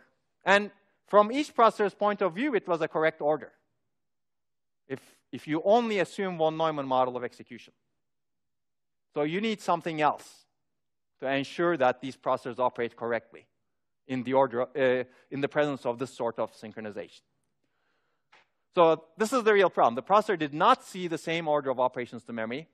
And as a result, the happen before relationship between multiple updates to memory was inconsistent between the two processors' point of view, as I just said. As a result, each processor thought the other was not in the critical section. And as a result, you get incorrect results. And this should not happen because the programmer relies on correct mutual exclusion support, right? Any kind of synchronization primitive is broken if this is the case. So how can we solve the problem? Basically, that's the key idea of sequential consistency, the paper that you're reading, 2 pages, that describes the exact same problem that I described. Actually, the example is taken from that paper also. The idea is very simple. All processors see the same order of operations to memory, a single global order. And everybody is on the same page. As a result, you don't get this inconsistency in the happen before relationship from different points of view, because everybody has the same point of view. In other words, all memory operations happen in order or are reported to happen in the same order, right? This is called the global total order that is consistent across all processors. The assumption is that within this global order, each processor's operations appear in sequential order with respect to its own operations. So that's the von Neumann part of it. Okay, that's the paper that you're reading. Basically, the paper formally defines sequential consistency as a multiprocessor system is sequentially consistent if the result of any execution is the same as if the operations of all the processors were executed in some sequential order, and the operations of each individual processor appear in the sequence in the order specified by its program. This is the von Neumann part, and this is the global total order part. Everybody sees a single global total order. It could be any global total order, as long as it's the same order. So there are many, many acceptable orders, actually, and we will see that. And this is called a memory ordering model. It's also called a memory model, but memory model is too general. It's really a memory ordering model, and it's specified by the ISA. So x86, for example, has some model, which has changed over the years. Alpha has some model. Different processors have the model also. Actually, this is even bigger than this. Like a lot of things we've been seeing, this model really affects the programming model, right? And programming models everywhere. So if you're doing distributed systems programming, you run into a very similar issue. You run into consistency in the global scale. And the same issue exists over there, right? This data center is executing something, this other data center is executing something. How do you ensure consistency? Exactly the same issue happens. And people have developed consistency models. Some people call it eventual consistency. Eventually, things will be consistent, for example, but we're not going to go into that. Similar issue, again, programmer interface. Programming language interface. Languages also have this model. Languages need to provide something to the programmer such that the programmer can reason about how the operations will be executed by the compiler, for example. We're not covering that, but very similar issues exist there. We're looking at the bottom of the stack, the hardware. What does the hardware provide? But similar consistency issues arise at different levels of the stack. Okay, so this is the programmer's abstraction, basically. You can think of memory as a switch that services one load or store at a time from any processor. Only one. All processors see the currently serviced load or store at the same time, and each processor's operations are serviced in program order. Now, if you satisfy this, you've satisfied sequential consistency, and you don't get to the problem that we've discussed, incorrectness problem that we've discussed earlier. Now, clearly, if you implement it this way, you get rid of all the parallelism in memory, right? All of the bank level parallelism is gone. All of the channel level parallelism is gone. Basically, all of the optimizations that we've talked about are gone. So clearly, people are not implementing it this way. This is really an abstraction provided to the programmer. Programmer sees this order, but underneath, things are executed in very, very different orders. OK, but let's take a look at this sequentially consistent operation orders. So in the example that we've shown, there are a bunch of potentially correct global orders, and all are correct. These are the different operations. Remember, A is setting F1 to 1. B is checking whether F2 is equal to 0. X is setting F2 to 1. Y is checking F1 is equal to 0. Execute by processor 1, processor 2. And they're all sequentially consistent orders. As long as all processors see the same order, and remember, the von Neumann order within each processor needs to be maintained. So you can actually enumerate all possible orders. In this case, I think there are only 6. If you find one more, let me know. I don't think there are. OK, so which order? This is also called an interleaving of memory operations. Which interleaving is observed depends on the implementation and the dynamic latencies. So there are 2 corollaries to this. First, within the same execution, when you're executing, all processors see the same global order of operations to memory, so correctness is preserved, basically. We've solved the correctness problem, which is good. Now the programmer can write correct parallel programs. And because it satisfies the happen before intuition. So it's very intuitive. Well, if you break this, I don't know what happens. Actually, a lot of these issues arise in distributed systems. This happened before relationships were developed for distributed systems. Lamport later actually developed Lamport clocks, for example, to ensure that happen before relationship holds in a distributed system. But we're not going to go into that. If you take distributed systems classes, you will see this happen before relationship a lot. Has anybody taken distributed systems class? So you know about this probably. OK, good. So one problem we have not solved is across different executions, different global orders can be observed. And each of them are sequentially consistent. They're all correct orders. But debugging is still difficult. Well, debugging of this one may be easy. You can dump the state, and you can see what happened in this particular execution. But if you want to replicate the problem, you may not be able to, because you may get a different order the next time you run the program. Right? So part of the debugging problem is alleviated because of this also. But part of the debugging problem still remains. And this is one reason some of the bugs happen. Some of the bugs become observable. Some of the bugs don't become observable, right? Because once you run the program, you get a crash. Many, many times you run the program, you get different interleavings, and the program doesn't crash, right? If you have a multi-threaded application, that's very common. That's why it's hard to replicate bugs that you have in multi-threaded programs, because of the second one today. The first one is hopefully a given today. OK? So how do you solve the second problem is actually tougher. People have proposed deterministic replay mechanisms, for example. If you actually have a given interleaving, you record that interleaving during an execution.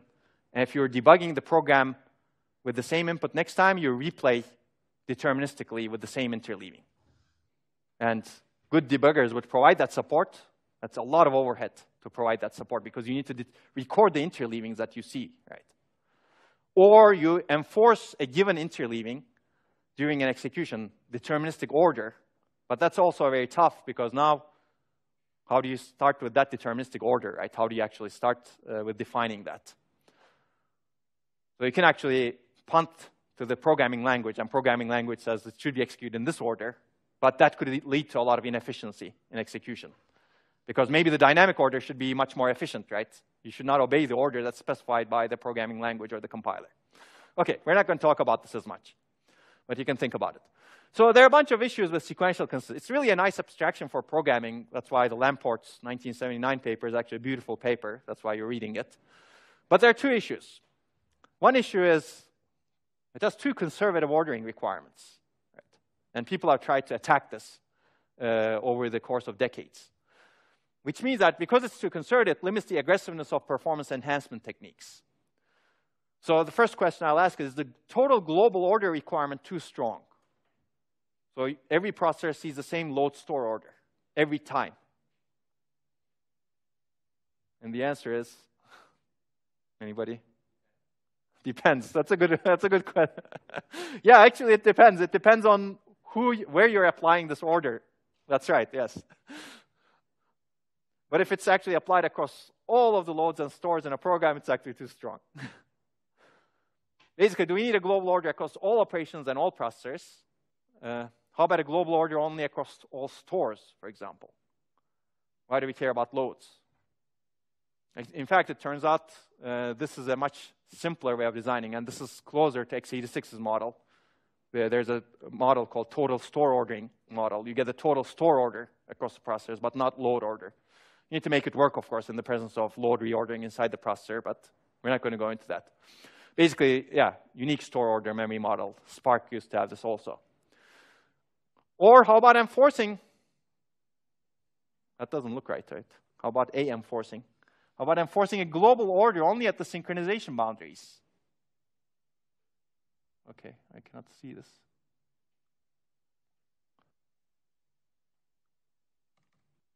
Okay, that's better. How about doing it only at the synchronization boundaries? Because does it really matter when the processors are not communicating? It doesn't matter, right? And that actually makes sense, because if you're touching some private data, who cares who else is observing that? So that's a big realization also over here. Why not enforce order only at the boundaries of synchronization, whenever you're touching shared locks, shared data? And this leads to relaxed memory models. They're called relaxed memory models because they're relaxing this total global order to only a local order, if you will.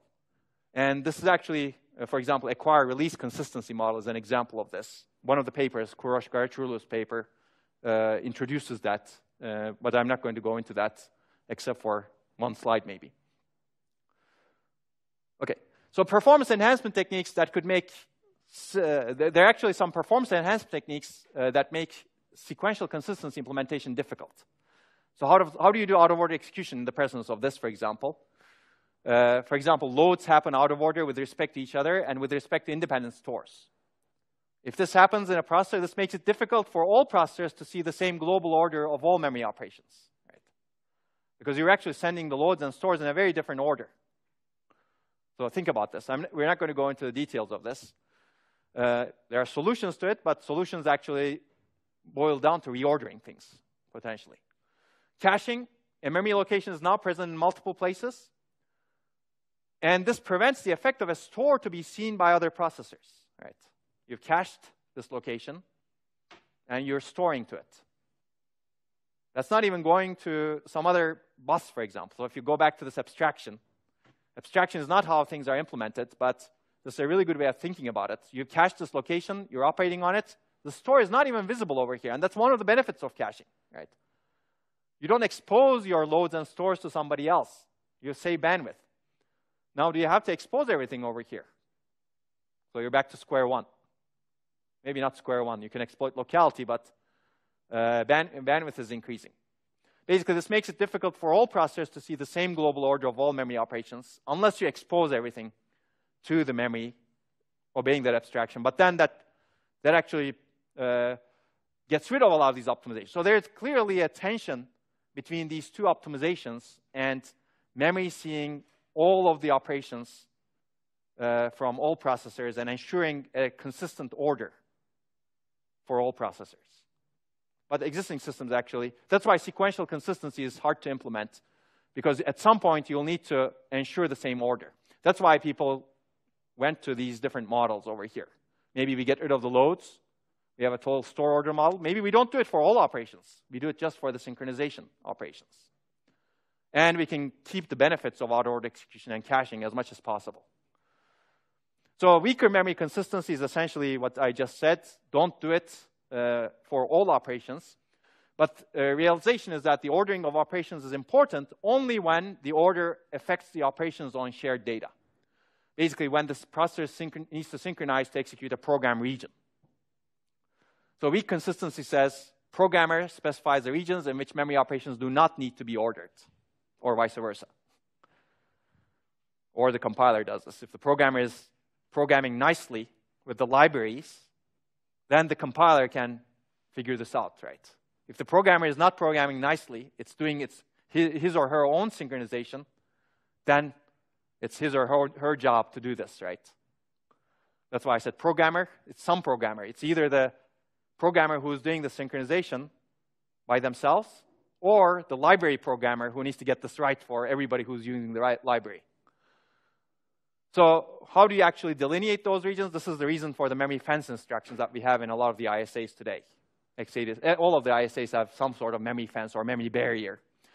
Basically, when you get to a memory barrier, all memory operations before a fence must complete before the fence is executed, and they become visible.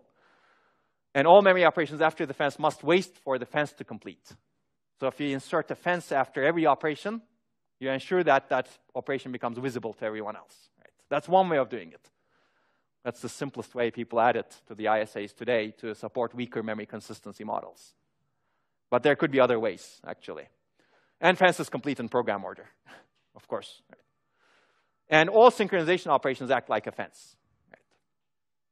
Or you insert explicit fences after each operation. So that's one way of implementing weak consistency. Clearly, this puts back some burden on the programmer now, right? Sequential consistency is nice because there's no burden on the programmer other than getting the synchronization itself correct. But the burden is on the hardware designer, and hardware designer now has a problem making sure that you get high performance, and these are very widely known techniques. They go against sequential consistency. But now, maybe you can implement some of those techniques easily, but now you punt back a little bit on the programmer. And the paper by Korosh-Gareshurlu that talks about weak consistency models beautifully outlines this, actually. They designed a compiler to actually insert these fence operations. I believe they actually inserted by hand at that point in time. OK. Any questions? Yes?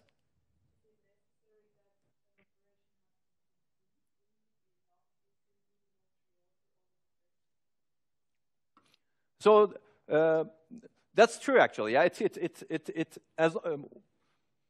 as long as the processors see the same order, that's fine. Yes, maybe complete is too strong over here. As long as the yeah, they don't underneath. You guarantee that it completes at some point, of course, but you may report it to have completed as long as you know that that guarantee is done. So you can actually still play games underneath. But you need to be very careful, of course. OK, so let's talk about trade-offs over here. Weaker consistency compared to sequential consistency. Clearly, there is no need to guarantee a very strict order of memory operations anymore with weaker consistency models.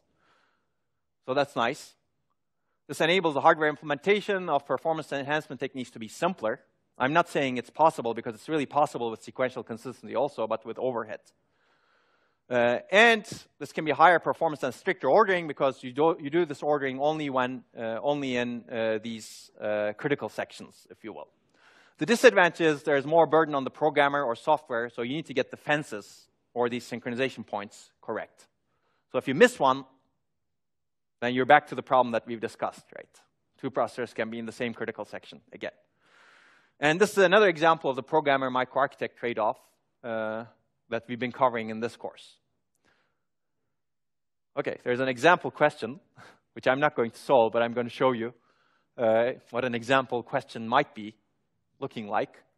So this was a question from a past exam, as you can see, spring 2013. You can find the solutions also, and this will be on a homework assignment. So, for example, one question related to this could be, and this also gives you an idea of what I expect you to know. For example, you should know sequential consistency. I don't consider that memorization, because that's a concept that's really fundamental.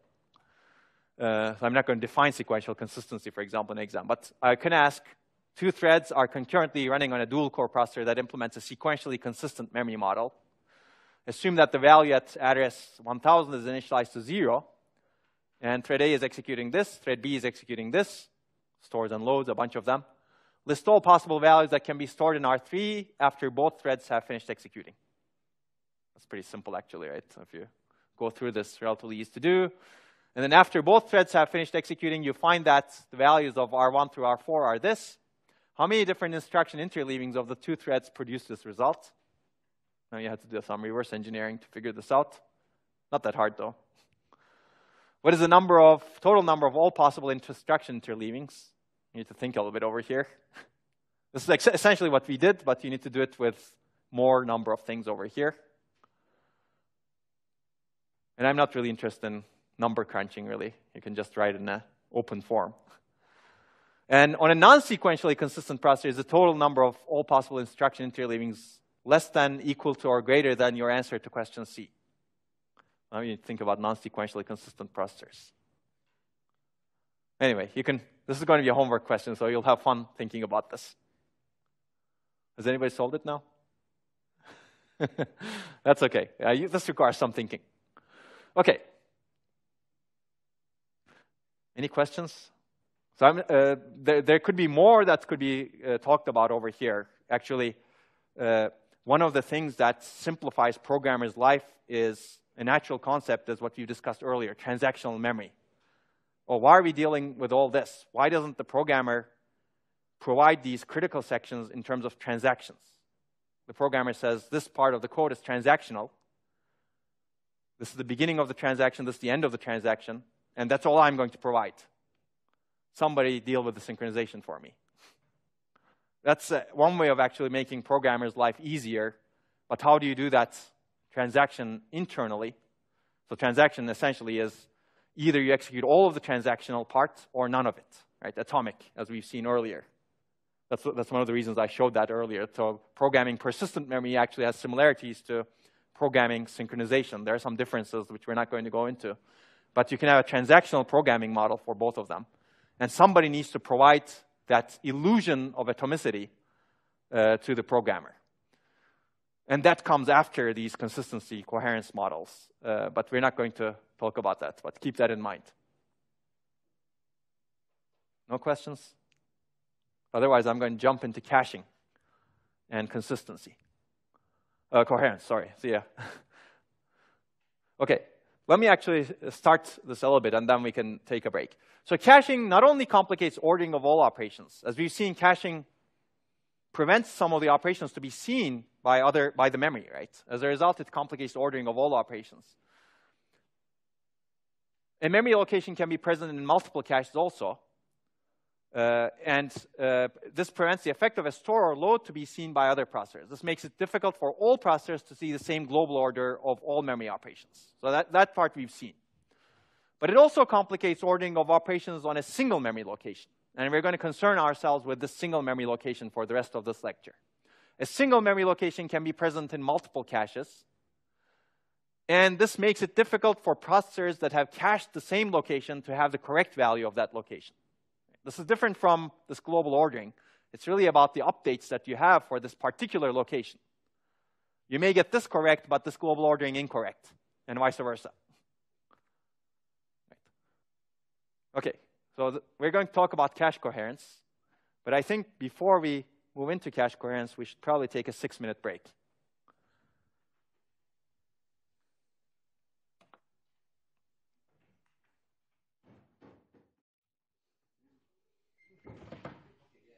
OK, maybe it's time to restart. I'm not sure if we're going to be able to finish cache coherence. It's such an extensive topic. But let's see how much dent we can make. Hopefully this is still fun. You're all alert? Yeah, I see a lot of alert faces. That's good. OK, we're going to talk about another fascinating topic. There's been a lot of research done in all of the areas that we've been talking about. But I think there's a big need for new, fresh ideas. So outsiders who are coming in can provide the fresh ideas, I think. You don't want to be doing the same old, same old. OK, some readings. Well, actually, this one is perhaps the more required one over here. But if you're interested in brushing up on or learning more, you can read these. These are the two seminal papers, I would say. Maybe this third one, actually, the three of these. This talks about the directory-based coherence, which was developed earlier than the MESI coherence protocol, which are really orthogonal to each other, actually. But this is assuming a bus-based Snoopy coherence protocol. And this is another bus-based Snoopy coherence protocol. And there are a bunch of other coherence papers over here that are interesting. OK, basically, we're going to deal with the shared memory model. Many parallel programs communicate through shared memory. Processor 0 writes to an address, followed by processor 1 reading. And they communicate with each other somehow. And each should receive the value written by, last value written by anyone. And that requires synchronization. Clearly, synchronization, what does last written mean, right? What if memory location A is cached at either end? You should be printing the correct value, right? If this is updating its cache, you should not be printing the value that's not updated over here. And we've seen this before, as I said. If multiple processors cache the same block, how do they ensure they all see a consistent state? We should change that to coherent state, because we've already seen consistency is abused or used for something else, as we've seen. Right. Memory consistency is really about all global ordering, or memory ordering for all locations. Coherence is about coherence of a single location. As we've looked at before, if this processor, both processors load X into their caches, when one processor writes to X, and this processor, again, loads X into a register, it should not get the stale value, right? It should get the new value. And we've discussed whose responsibility should it be. I'm not going to go over this in detail. Can the programmer ensure coherence if caches are invisible to software? It's possible, but it comes with a lot of overhead. And we've discussed some of these instructions. What if the ISA provides a flush local, flush global, flush cache instruction, ... There's actually another way. You could actually punt to the operating system, and you can say, whenever I'm modifying a location, I'm going to protect this page, right? And no other process can touch that location, or no other thread can touch that location. That's very high overhead, right? Whenever some other processor needs that location, now they need to get the access permissions, and a lot of overhead comes into play. That way you can actually ensure coherence at the software level. But at what cost is a question. So as we discussed, hardware coherence simplifies software jobs. One idea is to invalidate all other copies of block A when a processor writes to it, right? And we've seen this simple coherence scheme. I didn't call it VI at that time, but I called this protocol VI, valid invalid coherence protocol. And it makes some assumptions. You have a write through, no write allocate cache. And whenever you write to a location, you send a bus write signal, which means that whenever a processor receives the bus write signal for that cache block, it goes to the invalid state. Right? And you stay in the invalid state because you're a write-through cache, and you don't allocate on a write, as you can see. If you were in the invalid state, you stay in the invalid state. But if you're in the valid state, and if you read from that location, that's fine. But if you write to that location, you send an invalidate request, bus write request on the bus, such that another processor that sees the bus write to that cache block, it goes from valid to invalid. Right. And of course, if a processor gets, the state machine is not complete, as you can see. If a processor gets, no, it's not complete, I think. Oh, yeah, it is complete. If a processor gets bus write signal over here, it stays in the invalid state. No, it's not complete. It's not specified well. Anyway, basically, if you get a bus write signal in the invalid state, you stay in the invalid state clearly, right? Because you don't have the block in your cache. But basically, this is a Snoopy cache coherence protocol. Caches snoop or observe each other's write and read operations. If a processor writes the block, all others invalidate the block. And this is one specification of this protocol. So there are actions of the local processor on the cache block, processor read, processor write, and they trigger actions that are broadcast on the bus for the block, bus read and bus write. So we're going to see more complicated protocols soon. So let's talk about non-solutions to the cache coherence first, because these non-solutions exist. Basically, first is non-hardware-based coherence. Keeping caches coherent is software's responsibility. This makes microarchitects' life easier, clearly, but makes average programmers' life much harder. And again, processors that did not provide cache coherence didn't fare well in the market. IBM's Cell processor is one example, as we've discussed, even though it had a lot of innovative ideas, and it was a powerful processor. So do you need to worry about hardware caches to maintain program correctness? Not a good idea. And there's also overhead in ensuring coherence in software. For example, what I discussed earlier, you protect the page and you have page-based software coherence. That is a lot of overhead. You trap into the operating system whenever you try to modify a page. Right? The other non-solution is all caches are shared between all processors, which means that the data is not replicated, so there's no coherence problem to begin with. Clearly, this gets rid of the coherence problem, but it's a non-solution because it's not a problem to begin with. So shared cache becomes a bandwidth bottleneck in this case, also the latency bottleneck. And it's very hard to design a scalable system with low latency cache access this way, right? You want to have a million processors in the system. How do you share all the caches? That's not going to work. Okay. So basically, if you want to maintain coherence, you need to guarantee that all processors see a consistent value, i.e. consistent updates for the same memory location. Writes to location A by processor 1 should be seen by P1, and all writes to A should appear in some order. So it requires two things. It requires write propagation. You need to guarantee that updates will propagate.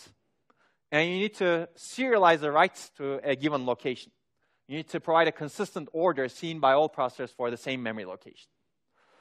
And all coherence protocols need to guarantee this. And for this, you need a global point of serialization for the store ordering. These are the ordering for the updates, basically.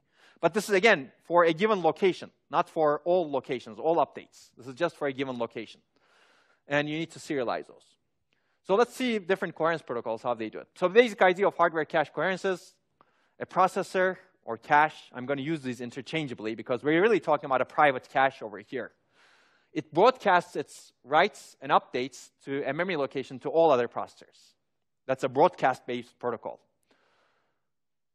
Another cache that has the location either updates or invalidates its copy. So it can certainly send the data along with the address if you want other processors to update.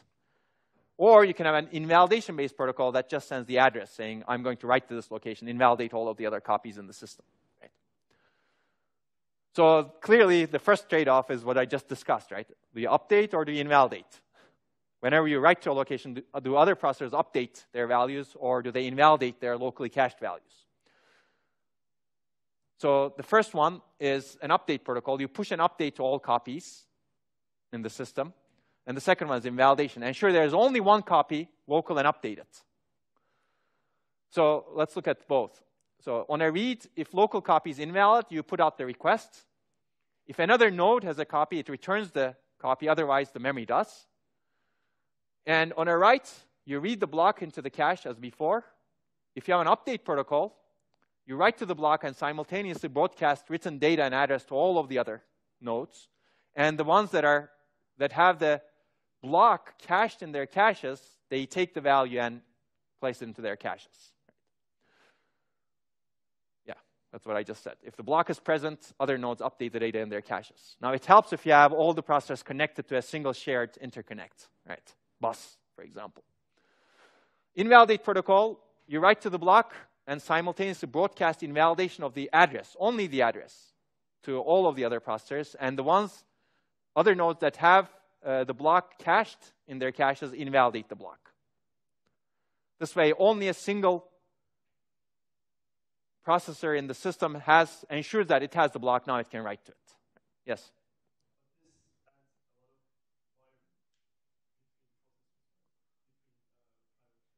Yeah, certainly. I mean, you need to have some sort of interconnect between them to be able to do this. There's no other way.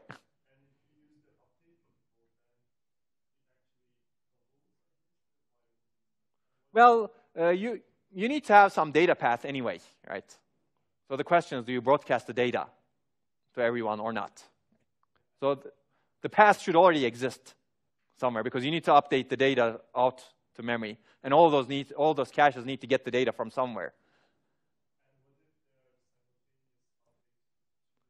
Yeah, there are a lot of issues. We're going to cover them. We're going to cover some of them, certainly. So if you have simultaneous updates, and if you have a single shared medium, you have a serialization point. That was one of the requirements, right? You need to serialize the updates to the same block. But if you have simultaneous updates to two different blocks, yes, now how do you do them in parallel? Now that's limited by your interconnect. That's why the next lecture is going to be on interconnects, because there's a very tight coupling between how good your interconnect is and how much performance you can get from a multiprocessor. So you're touching very good issues over here. Okay, so which one do you want? Update versus invalidate. Clearly, there are some trade-offs over here, right? And it depends on the program behavior. This is where it depends, a good answer. Write frequency and sharing behavior are critical. For example, if you have a share set that's constant and updates are very infrequent, if you have an update-based protocol, you write to the location and you also send it to all of the other shares. And if all of them are going to read that location, for example, if you have producer-consumer communication between them, you may want an update protocol that automatically updates all of the shares, right? And that way you broadcast to everyone. So this basically gets rid of the invalidations. So you're writing to this location, and another processor actually is going to read from that location later on. If you actually, when you write it, if you invalidate that location, this processor needs to send a request to get it afterwards. That takes time. But when you write to it, if you update the cache of the other processor, if the coherence protocol automatically does it, when this processor needs to read it, it already has it in its cache. Right? So you reduce the access latency for other processors, depending on the sharing patterns. Right? But if you actually update the data many, many times, without any interfering reads by other cores, then all of the updates that you made to the other caches are useless. So it really depends on read and write patterns that you have in the program. This processor A may be doing 1,000 writes to the same cache block. Do you really want to do all of the updates to all of the other caches in the system? Maybe you just do one write, invalidate everyone else, and then do 999 local writes to that block. And no one gets informed about those. Right? That's a place where you really want invalidate-based protocol. Okay, so one of the other issues with an update protocol is it's essentially a write-through cache at that point, right? And your bus can become the bottleneck. Okay, so invalidate-based protocol, after you broadcast an invalidation to all of the other cores, the core actually can have exclusive access rights to that block, right? Because assuming the protocol is correctly implemented, you know that this core is the only one that has the block in its cache. Everybody else is invalidated, which means that it doesn't need to inform anyone about what it does to that block. That's essentially what I said with the 999 updates in the previous example. Only cores that keep reading after each write retain a copy. This could be good for caching also, actually, because you've invalidated the copies. So if a core is not going to read the block, it doesn't get the update. Makes sense. But if contention is high, this invalidation can lead to a lot of ping-ponging. Basically, a lot of invalidation and reacquire, right? For example, if you have a really contended lock, for example, you may actually be invalidating from all of the other processors. But if you actually updated them after you wrote to the lock, the other processor would have gotten the latest value of the lock, and it would quickly check what the value is, and it could actually enter the critical section right away, right? As opposed to doing another read, and when it does the write, it says another invalidate, ... So ping-ponging is actually happens at multiple levels, but this is one example of it. So this may actually cause a lot of invalidations. If you have producer-consumer type of parallelism, you're going to write to one location, and somebody else is going to read from it. Of course, you can try to optimize this even more, right? As we've discussed earlier, people have tried to, whenever you do an update to a shared data or shared lock, they've tried to predict which other processor should get that update. Right? You can only update the processor that needs that data. You could push that over there. And there have been a lot of optimizations, but this is really two ends of the continuum over here. Okay, so we'll talk about two cache coherence methods. Not necessarily protocols, but these are methods. How do you ensure that proper caches are updated? One is a Snoopy bus. As we've discussed, you have a single shared bus across all processors. And that provides a single point of serialization for all memory requests. Not a single location, but all locations over here. So this is actually good for consistency as well, actually, if you want to do memory consistency. But we're going to ignore consistency here. And processors observe other processors' actions on this bus. For example, if processor 1 makes a read exclusive request, I'm going to call a write request as read exclusive. I'm going to read this block such that it's the exclusive copy that I will have, and I can do whatever to it after that. If processor 1 makes that request for a block A on the bus, processor 0 sees and invalidates its own copy of A, or updates. So the protocol is really different from the method. Method can be Snoopy bus, and then you can have a valid-invalid protocol or some other protocol that we're going to discuss, or an update-based protocol or invalidate-based protocol, ... The directory-based protocol is inherently a bit more scalable, but you really have a single point of serialization per block distributed among nodes. So you have a directory. Let's assume that it's not distributed. Let's assume that you have a single shared place that keeps track of all the blocks in the system. And a processor, when it wants to do something to a block, it sends a request to the directory. Directory, please give me this block. I want to read it. And the directory keeps track of which caches have each block, and it coordinates invalidation and updates. If you think about it, this is a middleman that distributes the blocks to the different cores. Whereas here, Snoopy bus implicitly serve as a serialization point. But if you have this directory, let's assume you have a single shared directory at a single place, all of the requests go through the directory, so you have a point of synchronization. But now you can actually scale this. You can actually have a partition directory across 1,000 processors, right? Memory requests that are going to address space portion 0 through n goes to this directory, memory to get the permissions, coherence permissions. Memory requests going to addresses n through 2n, n plus 1 to 2n, go to this node, ... Basically, you can partition the directory. Whereas this one, how do you do that? Well, this is assuming a single point of serialization. It's assuming a bus. So inherently, a directory-based protocol is more scalable. So we're going to look at the trade-offs between them toward the end after we cover examples. So for example, in a directory-based protocol, processor 1 asks the directory for an exclusive copy, as opposed to sending a read exclusive request on the bus that everybody else sees. The directory asks processor 0, which has that block A, to invalidate its copy, because it's going to grant that copy to processor 1.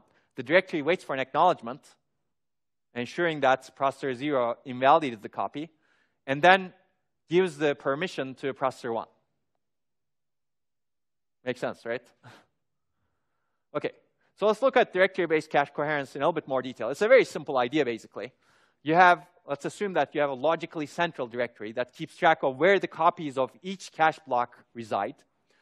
And caches, or processors, consult this directory to ensure coherence. One example mechanism, people have optimized this a lot also, but assume that you have P processors. For each cache block in memory, you can store P plus 1 bits in the directory. 1 bit for each cache, indicating whether the block is in that particular processor's cache. And 1 other bit, saying exclusive bit, indicates that a cache has the only copy of the block and can update it without notifying others. Right. So if the exclusive bit, the plus 1 over here, is set, only one of the P bits, or exactly one of the P bits, should be set. Right. Exclusive bit may not be set, but again, exactly one of the P bits may be set.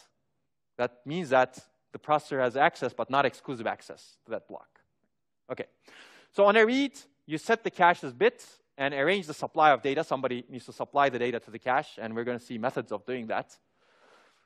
On a write, the directory invalidates all the caches that have the block and reset their bits. And we have an exclusive bit associated with each block in the cache. So the directory has P plus 1 bits, that's the plus 1 bit, but the cache itself also needs to know that it has exclusive access to that data, right? It cannot assume exclusive access. Somebody needs to grant that exclusive access, but once it has the exclusive access, it needs to mark the block specially, saying that, oh, I have exclusive access to this block, I can do whatever I want without consulting the directory. Until the directory asks, I want your block, so you don't have exclusive access anymore. Okay, so the directory is really the coordinator. Basically, if the cache has exclusive access to that block, it can update that block silently without informing the directory. And this is actually very important. because of the sharing patterns. You can actually update the block many, many times without anyone requesting the block, right? Okay, this is again my pictorial example over here. P plus 1, P equals 4 in this case. This is an example directory-based scheme, basically. For a given block, for block A, for example, you have 4 bits, 1 bit for each processor, and you have an exclusive bit. And this sits at the memory controller. Let's assume that it's in the memory controller in a centralized place. In this case, you know that no cache has block A, right? Let's assume P1 takes a read miss. It sends a read request to the directory for block A, and the directory takes the data from the memory controller, sends it to the P1, and marks P1's bit as 1, saying P1 has the block, no one else has it. P1 doesn't have it in exclusive state. So if P1 wants to write to that block, it requires another request to the directory saying, I want to write to this block. Right? So P3, let's assume that after this, the next action is P3, processor 3 takes a read miss to the same block. The directory consults the bit vector. It says, oh, I have the copy of the block in the memory. Processor 1 also has the copy, but they're consistent. They're coherent, basically. So I can take my copy and send it to processor 3 and mark processor 3's bit to 1. Now processor 3 and processor 1 both have the block, and it's the same as the block in the memory because no one has exclusive access. Now, I just described one potential implementation, right? The directory could say, oh, I'm not going to take the copy from memory. It takes too long to access memory. I'm going to tell processor 1 to send processor 3 this block because I know that processor 1 is really close to processor 3, and that cache-to-cache communication is very quick, and I'm going to coordinate that communication. So that's certainly possible. That's another implementation of how do you communicate the data. Right? Okay, let's keep going. Oh. Okay. So the next action is processor 2 takes a write miss. Write miss meaning basically processor 2 wants to write to this block, block A. It sends a request to the directory saying, I want to write to this block. That's essentially a read exclusive request. I want to read this block exclusively so that I can write to it. You could call it a write request also, but it's usually called a read exclusive request. You want to read the block in an exclusive manner such that you can write to it. So directory looks at the state. Oh, it sees processor 1 and processor 3 have the block. So what the directory does first is it invalidates processor 1 and processor 3's caches. It sends invalidation signals to both of them. It waits for acknowledgement. Once it gets the acknowledgement, it knows that no other processor cache has the block.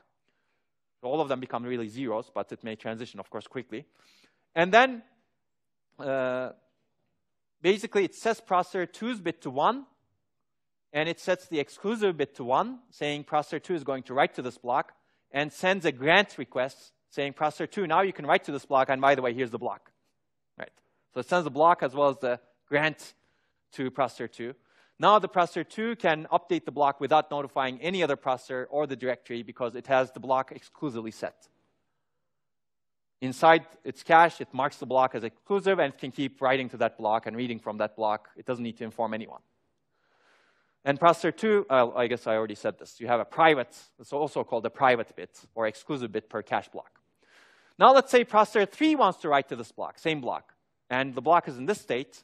You have the same issue, basically. In this case, it's a little bit different, actually, because here the directory had the copy of the data, so it could supply it to processor 2 because the directory had the up-to-date copy. Here, in this case, when processor 3 wants to write to this block, and the block is in this state, the directory, the memory controller, doesn't have the up-to-date copy. So what the directory needs to first do is to get the up-to-date copy. Well, there are optimization points over here. But basically, the directory sends a message to processor 2 saying somebody else wants to write to that block, so invalidate that block in your cache. And give me the block, by the way. But there's an optimization here. Maybe it doesn't really need the block, right? Maybe it can tell the processor, invalidate your block, but by the way, send the block to this other processor who actually wants the block. That's an optimization that you should really carefully do because there are acknowledgements. Maybe you get into an inconsistent state, right? Okay, but let's assume that you get the block also for whatever reason. And then once it gets the block and once it ensures that the block is invalidated in processor 2's cache, then it grants processor 3 exclusive access, because processor 3 wanted an exclusive access, and it supplies the block to processor 3. Okay? Now this is update. Now processor 2 takes a read miss. At this point, what the directory does is gets that read request, and then you need to think about what needs to be done. I didn't write it over here. But at this point, you could do many things. One thing you could potentially do is you could say, you could send a message to processor 3. You know that processor 3 is in exclusive mode. Send a message to the processor 3 saying that, oh, don't be in exclusive mode anymore. You can keep the data. Don't invalidate it. Somebody's going to read it. Give me the data. You get the data. And then the directory sends the data to processor 2 who wants to read it. So it sets the bit, but it's not an exclusive in any of the caches. So it's now shared across different processors. So the directory is really the coordinator. And this is a very simple protocol, as you've seen over here. But even this very simple protocol enables or requires, perhaps, many, many optimizations. OK. And this is probably a good place to stop.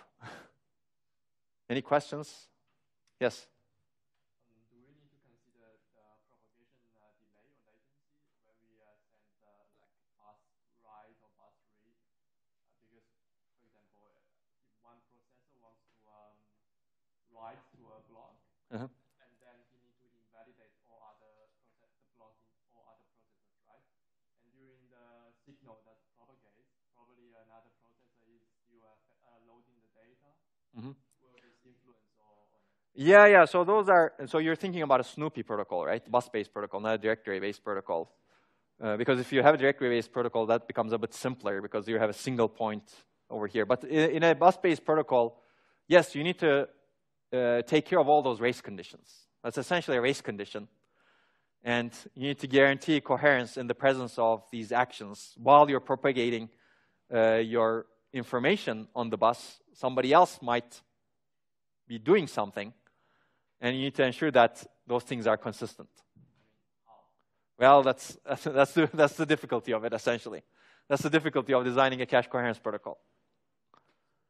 So now it is fully implemented, or it is still research direction? No, these are fully implemented in existing systems.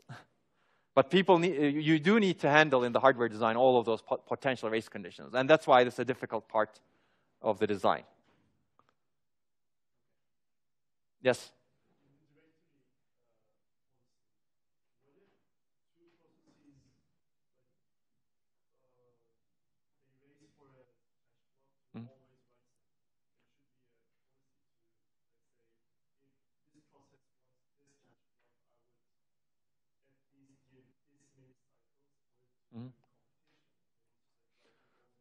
Well, yeah, I mean, you can try to optimize this protocol in many ways. Sure, try to customize to the access patterns that you may potentially see. But that complicates the protocol, of course, right?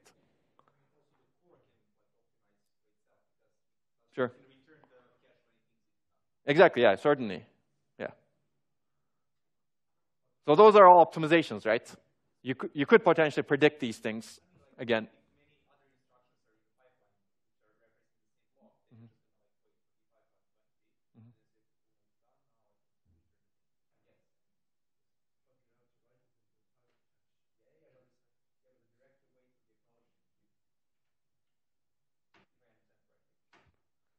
So if you get it exclusive, you don't need to inform the directory, right? I don't know what you are talking about over there, but I think the example was if two processors are actually keep on writing, right?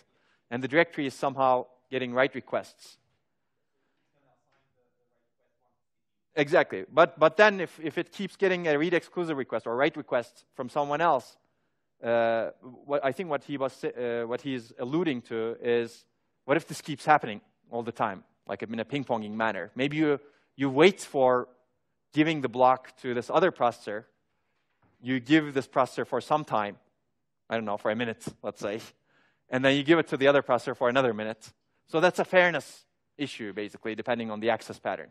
As opposed to switching between the processors all the time, you give some time, yeah.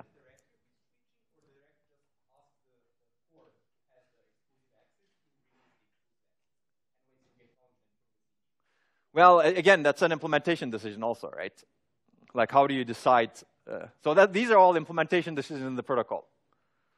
But in the basic vanilla protocol that I said, when the directory says, oh, I want this block, the CPU gives up the exclusive access, right? But you can have many, many issues related to this, certainly. Okay.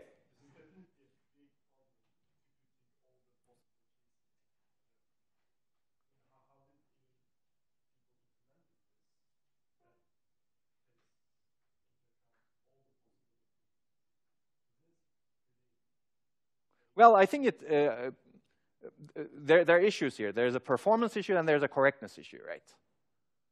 First of all, getting it correct is the first step. And what I described here is correct. But performance now, if you try to optimize for performance, sure, there are many, many issues. And we have not started that. That's part of what we're going to discuss. I guess we'll start with this tomorrow, and we'll finish it, and then we'll see what review we can do. Okay. Okay, shall we get started? Sounds good. Let me reduce the volume a bit. Okay, that sounds better. Okay, today we will wrap up cache coherence, which we started, but just to jog your memory, we covered a lot of multiprocessing yesterday, a lot of fundamentals, as well as advanced concepts, and then we spent a lot of time on memory ordering, or the consistency model, and then we started cache coherence, and we made a good dent into it. Today we'll finish what I have in mind, and then after that we will have a review session. And then we can discuss the logistics of it when we get to it. But let's finish cache coherence first. As I said, there's a lot of work in this area also. It's another exciting topic. And coherence is a very general concept that exists everywhere in systems. Whenever you replicate data, you have to keep it coherent somehow. That's a given. And nothing is different in multiprocessors. Okay, again, to jog your memory, we were discussing Snoopy bus-based protocols and then directory-based protocols. We discussed a very simple Snoopy bus-based protocol. Basically, these assume that you have a single point of serialization for all memory requests. You have a bus, basically, that connects all the processors, and whenever a processor does an action on a memory location, it broadcasts that action, and everybody on the bus observes that action, and they can, based on the protocol that's implemented, they can take an appropriate action based on the action it observes on the bus. This is nice because we have this shared bus, right? Directory, on the other hand, doesn't assume anything like that. It's really independent of the interconnect, if you will. But it assumes a single point of serialization per block. And this could be distributed among nodes for different blocks so that you can achieve high scalability. Every access goes to the directory for a given block. So you make explicit requests, and directory is the mediator, essentially. And we covered this in more detail yesterday, so I'm not going to go over this again. So you remember my beautiful handwriting. It used to be better when I was in high school. Okay, but we stopped here. We're going to get back to the directory. But essentially, you can think of the directory as a coordinator for all actions that are to be performed on a given block by any processor, right? It's the middleman. And its job is to really guarantee correctness and ordering. And given its simplicity, it does have that guarantee, right? Every request goes through it, it's serialized over there, and then it requires acknowledgments from different processors before it takes another action. So clearly there's overhead involved in this also. And as a result of this, there are many opportunities for optimization because the directory has a global knowledge about each block.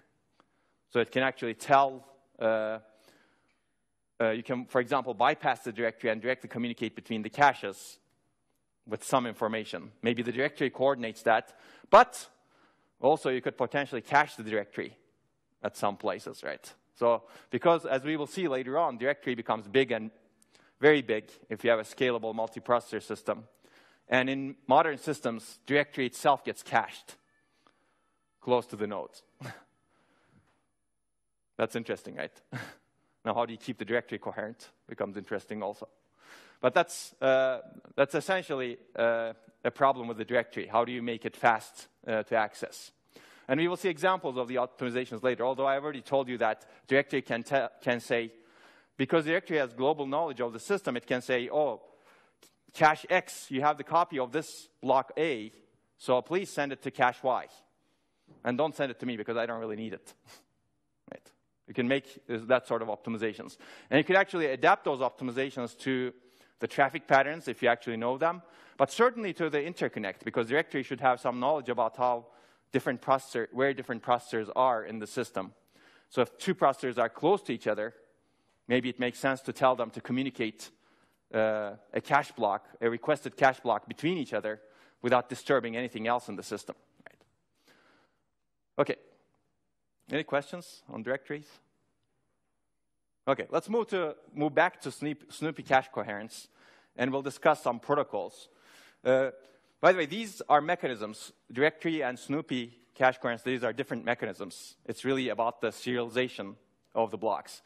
But protocols themselves can be essentially similar. For example, the MESI protocol we will discuss, or valid-invalid protocol we will discuss, applies to both Snoopy cache coherence or directory-based cache coherence. You can implement the same protocol under different mechanisms. Right? Those really dictate the states the cache block can be in, and those states can be changed based on having a single point of serialization for everything based on a bus, or going through the directory. Right? So you could actually have different protocols, same protocols implemented on these different things, and we will see an example. Okay, the idea of Snoopy cache coherence is we've seen before, but more formally, all caches essentially snoop all other caches' read and write requests and keep the cache block coherent.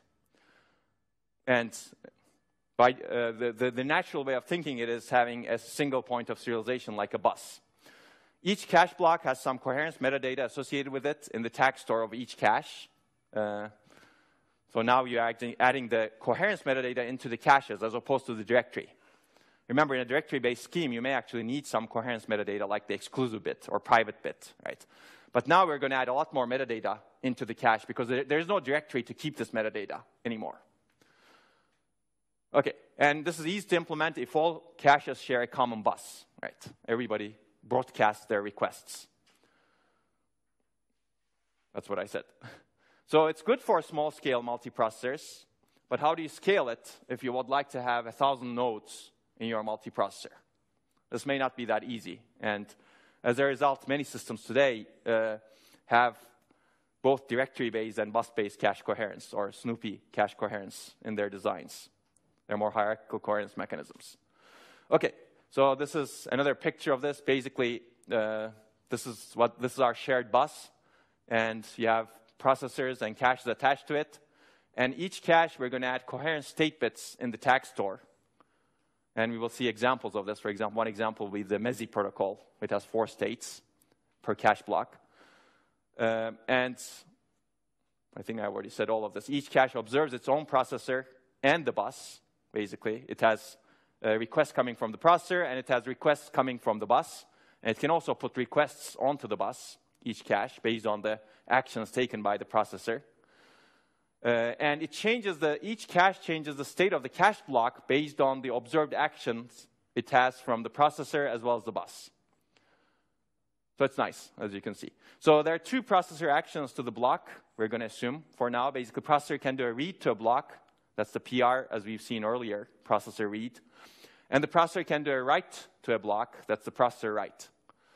And these translate to actions on the shared bus. So whenever the processor does a read to a block, the cache sends a bus read on the bus. And any other caches who observe that bus read take an appropriate action depending on the state of the block in their tag store. And whenever the processor does a write to the cache block, the cache sends, assuming it's not an exclusive state, if you have an exclusive state or a modified state over here, the cache sends a bus write request on the shared bus. And everybody else, or bus write, as we said yesterday, bus write is also called bus read exclusive. Basically, you want to read the data in an exclusive state because you're going to write to it. In different cache protocols, you will see different names for it, but the common term is really read exclusive. You want to get exclusive access to the block because you're going to write to it.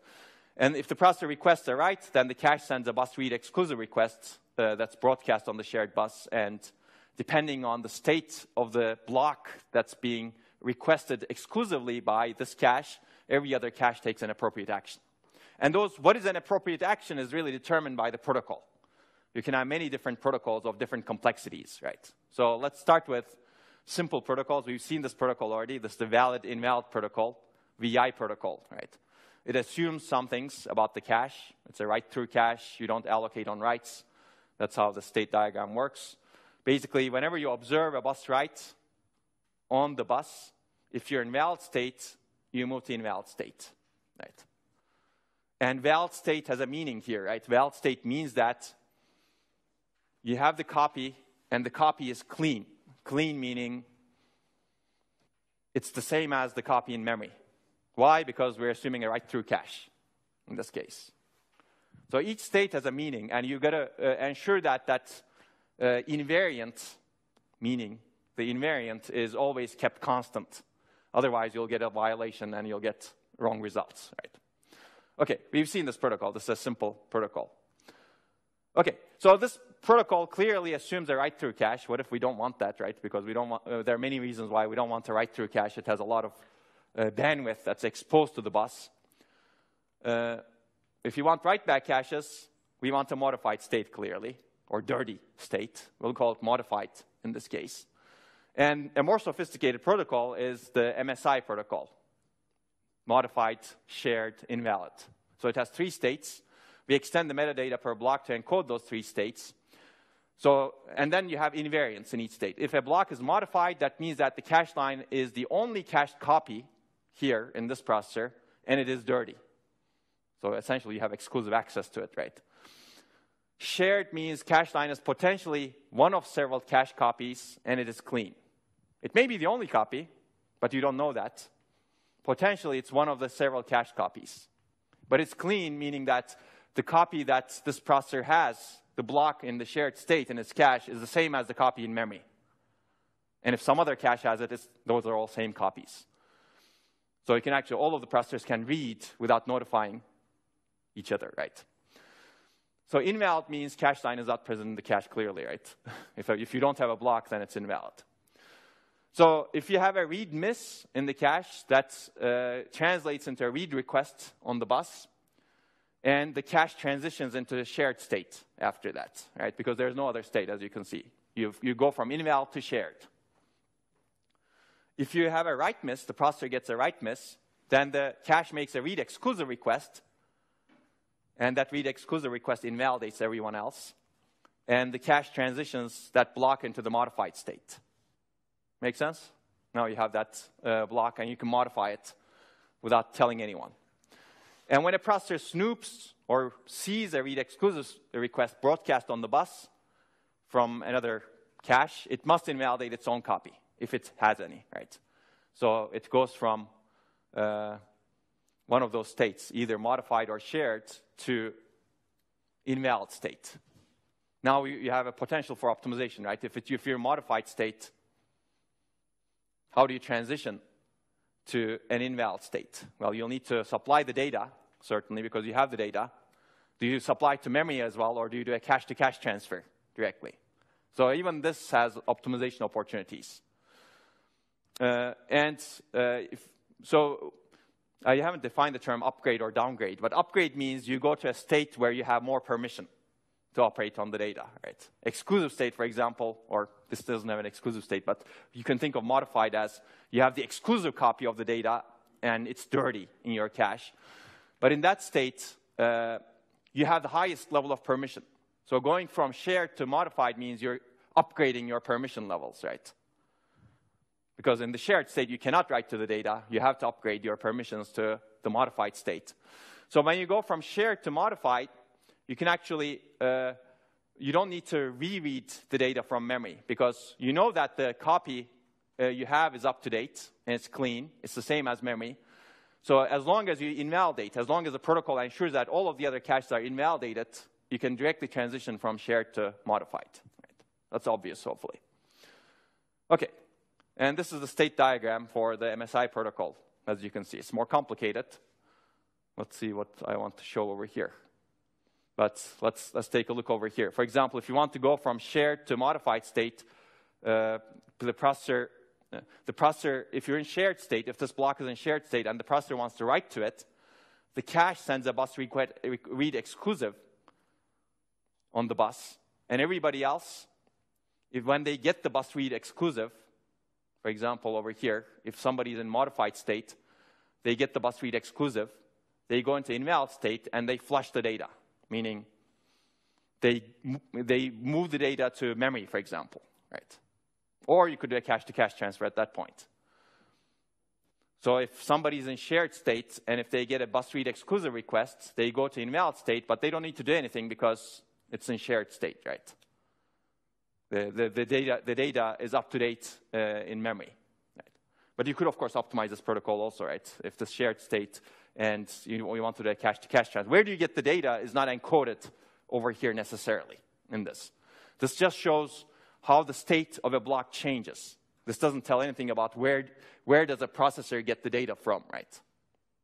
Make sense? So you could actually optimize that. But you may need to add more states, of course, to ensure that you don't go into some... so even though this looks conceptually nice, there may be some intermediate states that you may need to add waiting for the block, for example. We discussed this briefly yesterday. There may be race conditions that may happen while you're waiting for the block to come. So this is conceptually nice, but what's implemented usually has a lot of intermediate states while you're waiting for the block to come from memory, for example, or from some other cache. But we'll keep it at the conceptual level over here. If you actually really implement this in a real processor, it becomes more complicated.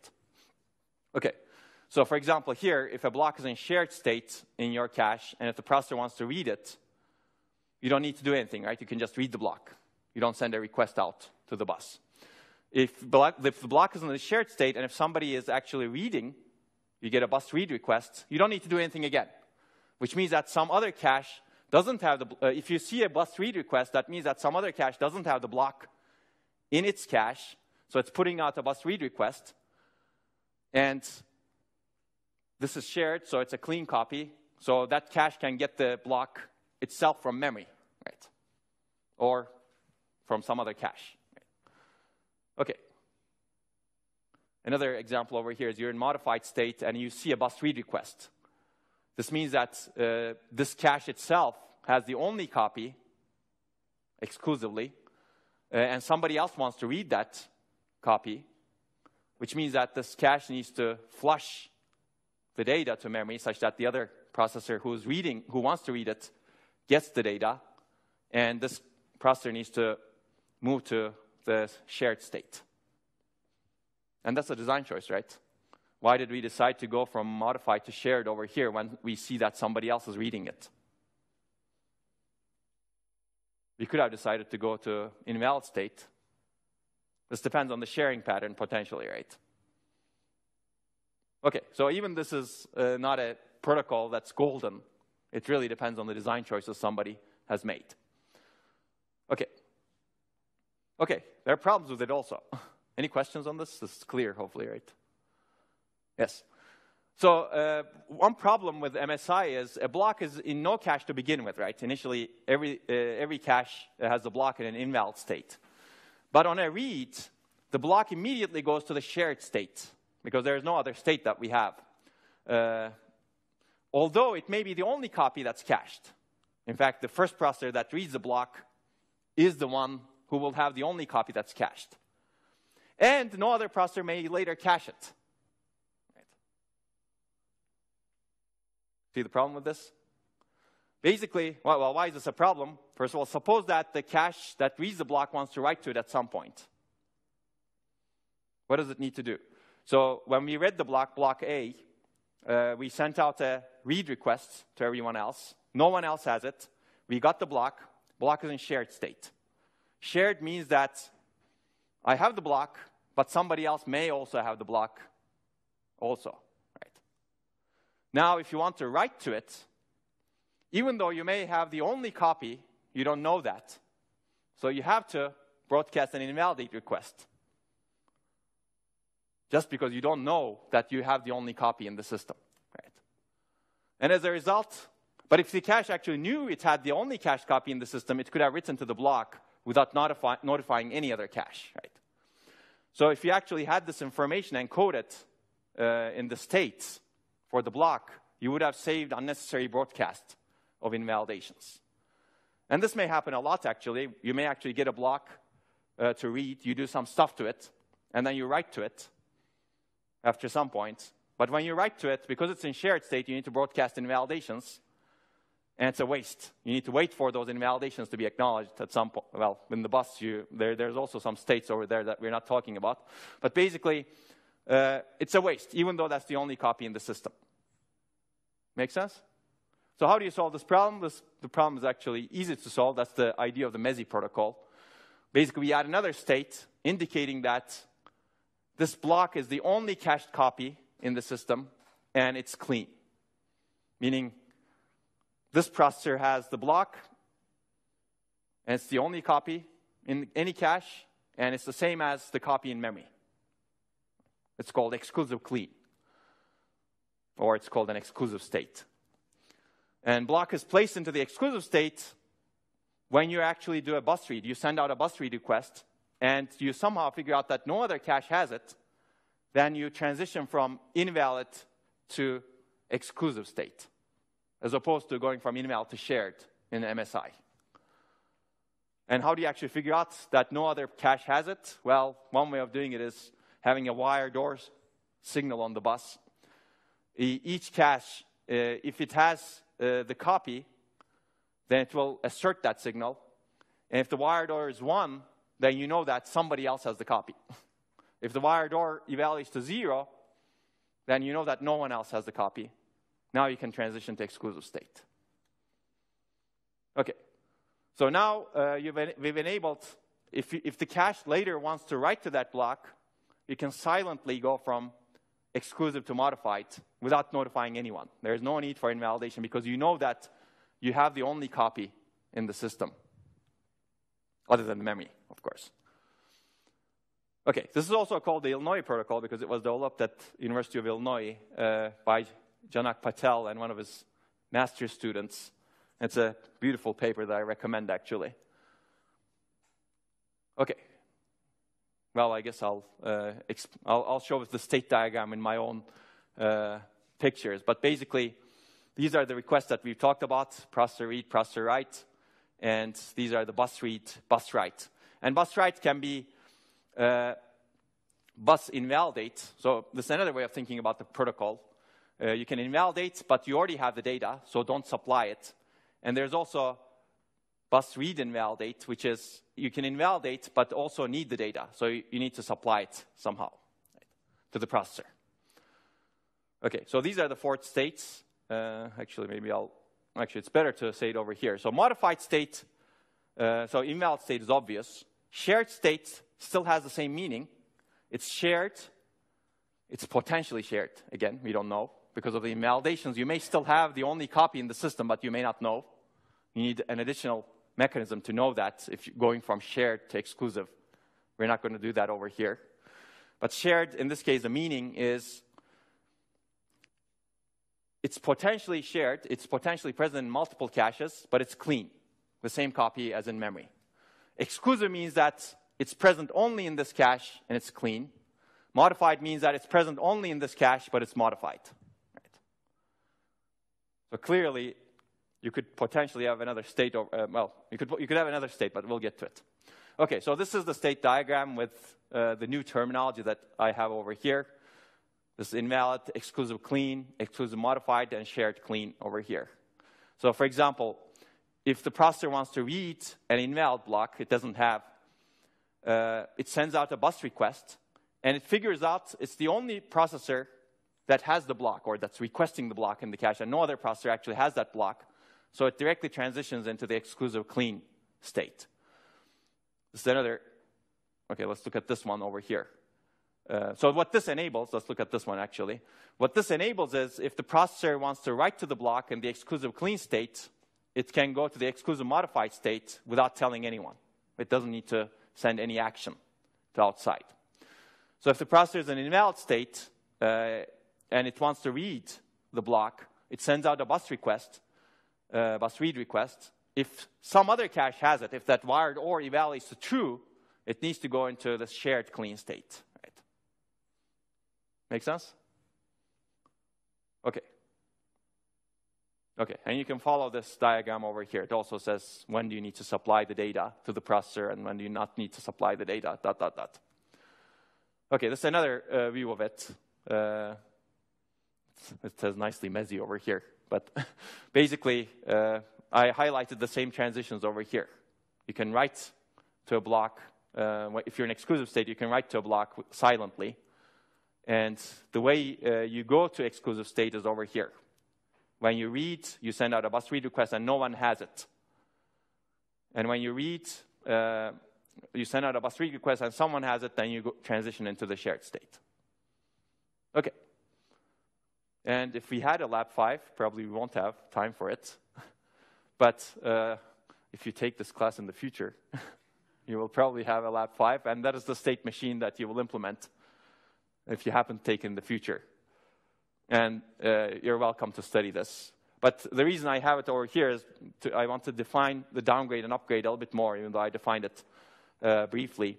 So a transition from a single owner state, exclusive or modified, you have higher permissions, to shared is called a downgrade, because the transition really takes away the owner's right to modify data, right? You're downgrading your permissions. And a transition from the shared state to a single owner state, exclusive or modified, is called an upgrade because the transition grants the ability to the owner, i.e. the cache which contains the respective block, to write to the block. So that's higher permission versus lower permission states. And yeah, we can have fun with the state machine that we have in Lab 5.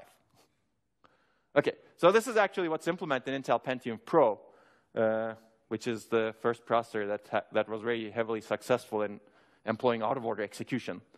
Essentially, you can see exactly the same thing, right? I'm not going to go through this again, but maybe some of the design choices are slightly different because you can actually have different design choices. Okay. Okay, let's talk about the trade-offs of the Snoopy invalidation a little bit. One thing that I've briefly talked about is, should a downgrade go from modified to shared or invalid? That's a design choice, right? Basically, if the data is likely to be reused before it's written to by another processor, maybe you should go to shared. If the data is likely to be not reused, maybe you should go to invalid, right? You're in modified state. Do you keep the data after someone else requests it, or do you not keep it? Right. That's the key question over here. All of these choices really depend on the sharing patterns. And you can actually complicate the protocol if you want to take into account sharing patterns dynamically. You dynamically figure out that whenever somebody else requests the data, this particular block, let's say, when you're in modified state, somebody else is going to write to it later on, so I'm going to get an invalidation. So there's no point of transitioning into the shared state. I might as well go to invalid right away. Right. That way I'll at least save some cache space, and I can bring some other data into that block that's invalid. That's a free block that I have in the cache, right? So if you can take into account those sharing patterns, either dynamically or statically with hints, you can do better. But then all of these complicate the protocol now, right? Now you have different transitions, different things that you need to take into account. How do you do that? Okay, so cache-to-cache transfer, we've also talked about, right? On a bus read, should the data come from another cache or should it come from memory? Again, that's a design choice. That doesn't get encoded always in the state diagrams. But there's a reason why you may want to get it from another cache, because it's maybe faster. This may be faster because of the distance between the caches, or because the contention, right? Memory may be much slower than some other caches, which is usually the case. Or memory may be highly contended, or some other cache may be highly contended. So depending on those patterns, you may want to adapt. And that complicates now your design, right, if you want to adapt. If you get it from memory, it's simpler. Basically, you send out a request directly to memory before waiting to see if another cache has the data first, right? Maybe you have some other path, right? And this also creates less contention at the other caches. But if you want to get it from memory, this requires write back when you have a downgrade from the modified state. So basically, that's this side over here. When you go from modified to shared, do you really need a write back? This depends on whether you're getting the data from memory, right? Okay. So we'll discuss this in a little bit, basically. One possibility is to actually extend the state such that you have an owner, and one cache owns the latest data, and you don't update the memory, and write back happens only when all caches evict their copies, or when the owner evicts its copy. So let's take a look at the problem over here. The problem with MESI, one problem with MESI is shared state requires the data to be clean. So we're dissecting each of the states now. Which means that all caches that have the block have the up-to-date copy, and so does the memory. And you need to keep that invariant to be correct. But the problem is, you need to write the block to memory when bus read happens when the block is in modified state now. So you're in modified state, and somebody's reading the data, right? You have the only copy. Well, you have the exclusive clean copy, which is the only exclusive dirty copy, which is the only copy. Now you have to write it back because you need to go to the shared state. That's the only state we have. And the shared state semantic says that all caches that have the block have the up-to-date copy, and so does the memory. So what you cannot do with this semantics is have two caches in modified state, right? Because we don't have a state for that. And that's the idea of the Moise protocol. Well, why is this a problem, first of all, right? Basically, memory can be updated non-necessarily, right? So this cache has this block in memory modified state. Somebody else wants to read it.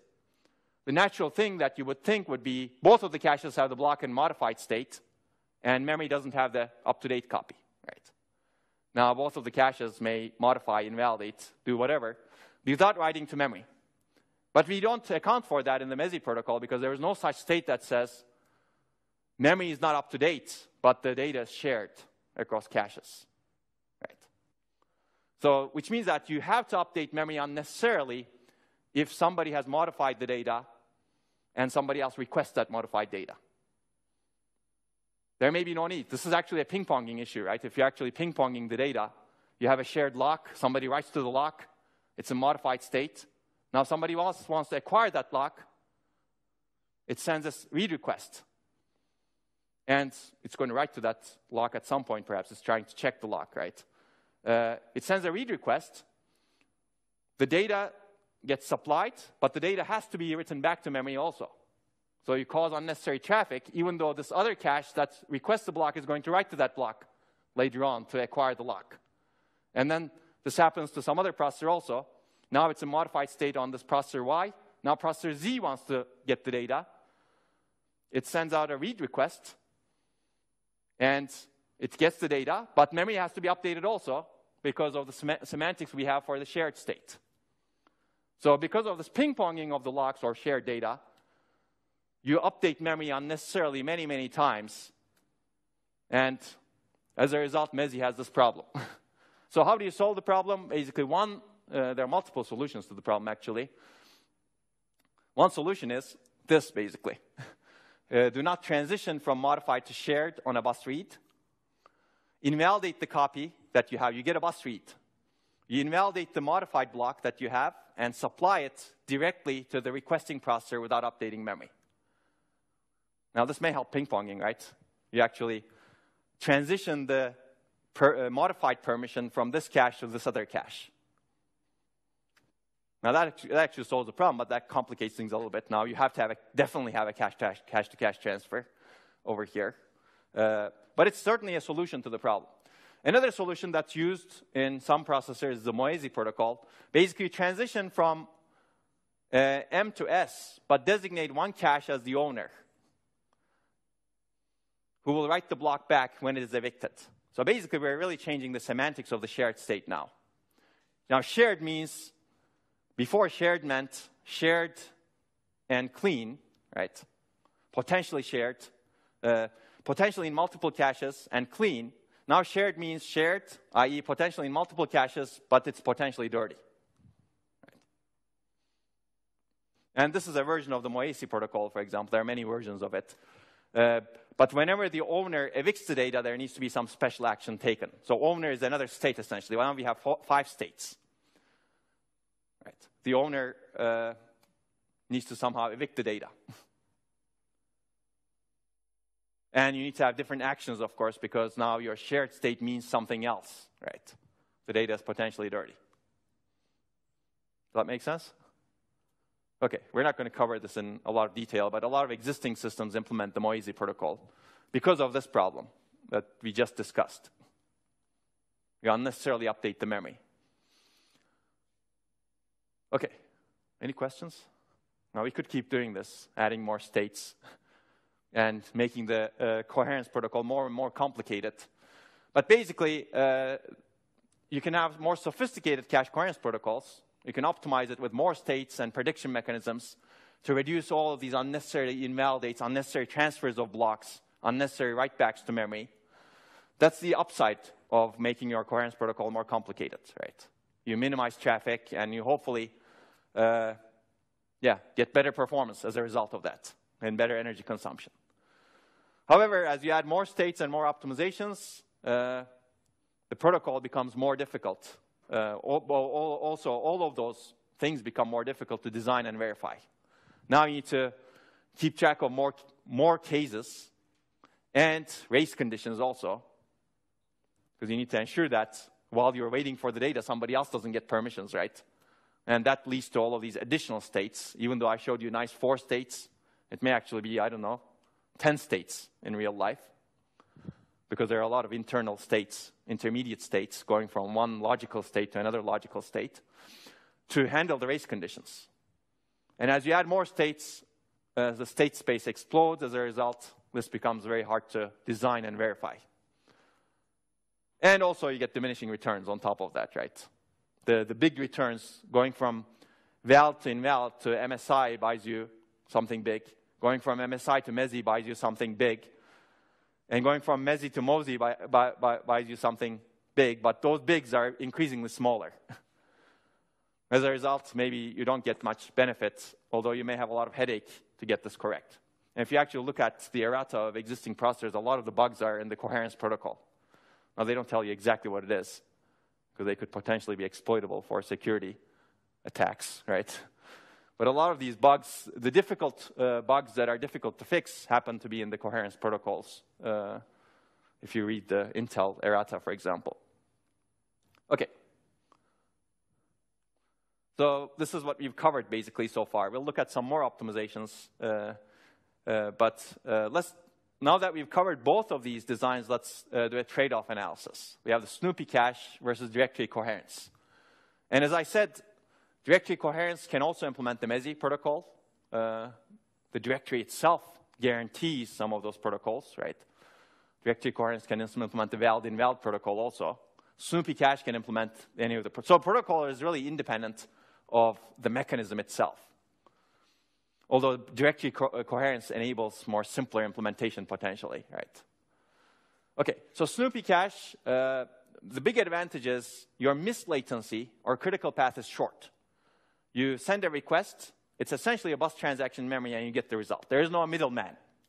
There is no intermediary, which is the directory in directory coherence, right? So you can quickly get the data. And global serialization is easy because the bus provides us already, right? And it's a natural point of arbitration. It's simple. You can adapt bus-based uniprocessor easily. So you can have one uniprocessor that has a bus to memory, add another processor, another processor, another processor, and that's simple, right? You just need to add some state into the caches. So the downside is it relies on broadcast messages to be seen by all caches and also in the same order for a given block, right? So how do you satisfy this? With a bus, this is easy. But the problem with the bus is it's not scalable, right? That's one of the reasons why we will cover interconnects as the next lecture, because it's very tightly integrated with the scalability and the coherence protocol as well. If you want to, let's say, add 1,000 processors on a single bus, good luck with that. Right? You may need to make the bus really, really slow. But then that actually goes against a scalability, right? So basically, as you add more processors on the bus, there are multiple issues. One is certainly the loading. Electrical loading on the bus increases. And as a result, the reliability reduces. So you'll need to take actions to make it reliable, which comes at a cost of latency and frequency and ... And also, as you add more processors on the bus, if you want to give the illusion that everybody sees everything, now there can be only one request on the bus, right? Now that also is another scalability bottleneck if you have a single bus. If you have multiple buses, then you don't have a single point of serialization anymore. Okay. And so basically, you somehow need a virtual bus if you want to make it scalable. Meaning that you have a totally ordered interconnect that looks like a bus. And this is actually a tough thing to do. How do you actually, for example, if you have a two-dimensional mesh or torus interconnect, which we will talk about later, how do you actually give the illusion of Snoopy cache coherence on that? Because by definition, Snoopy cache coherence, in a sense, assumes that you have the single point of serialization for all requests. Okay, so we may talk about that later on.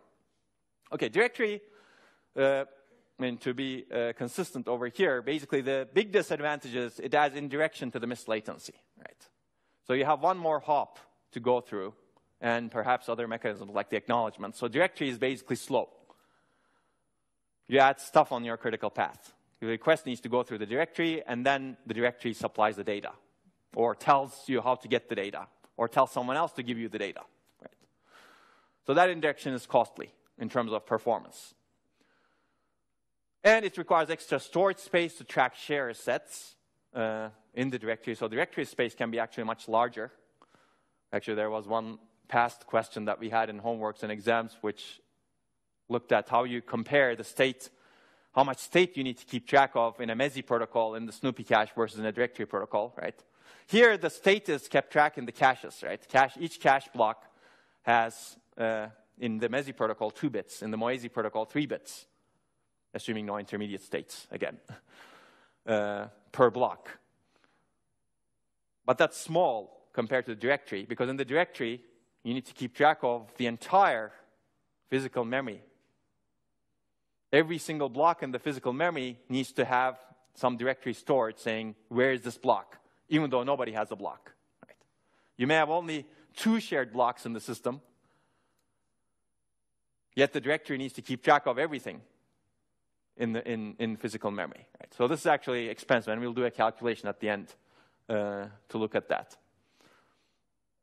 So that's the trade-off, basically. Where is the storage space and how big is it?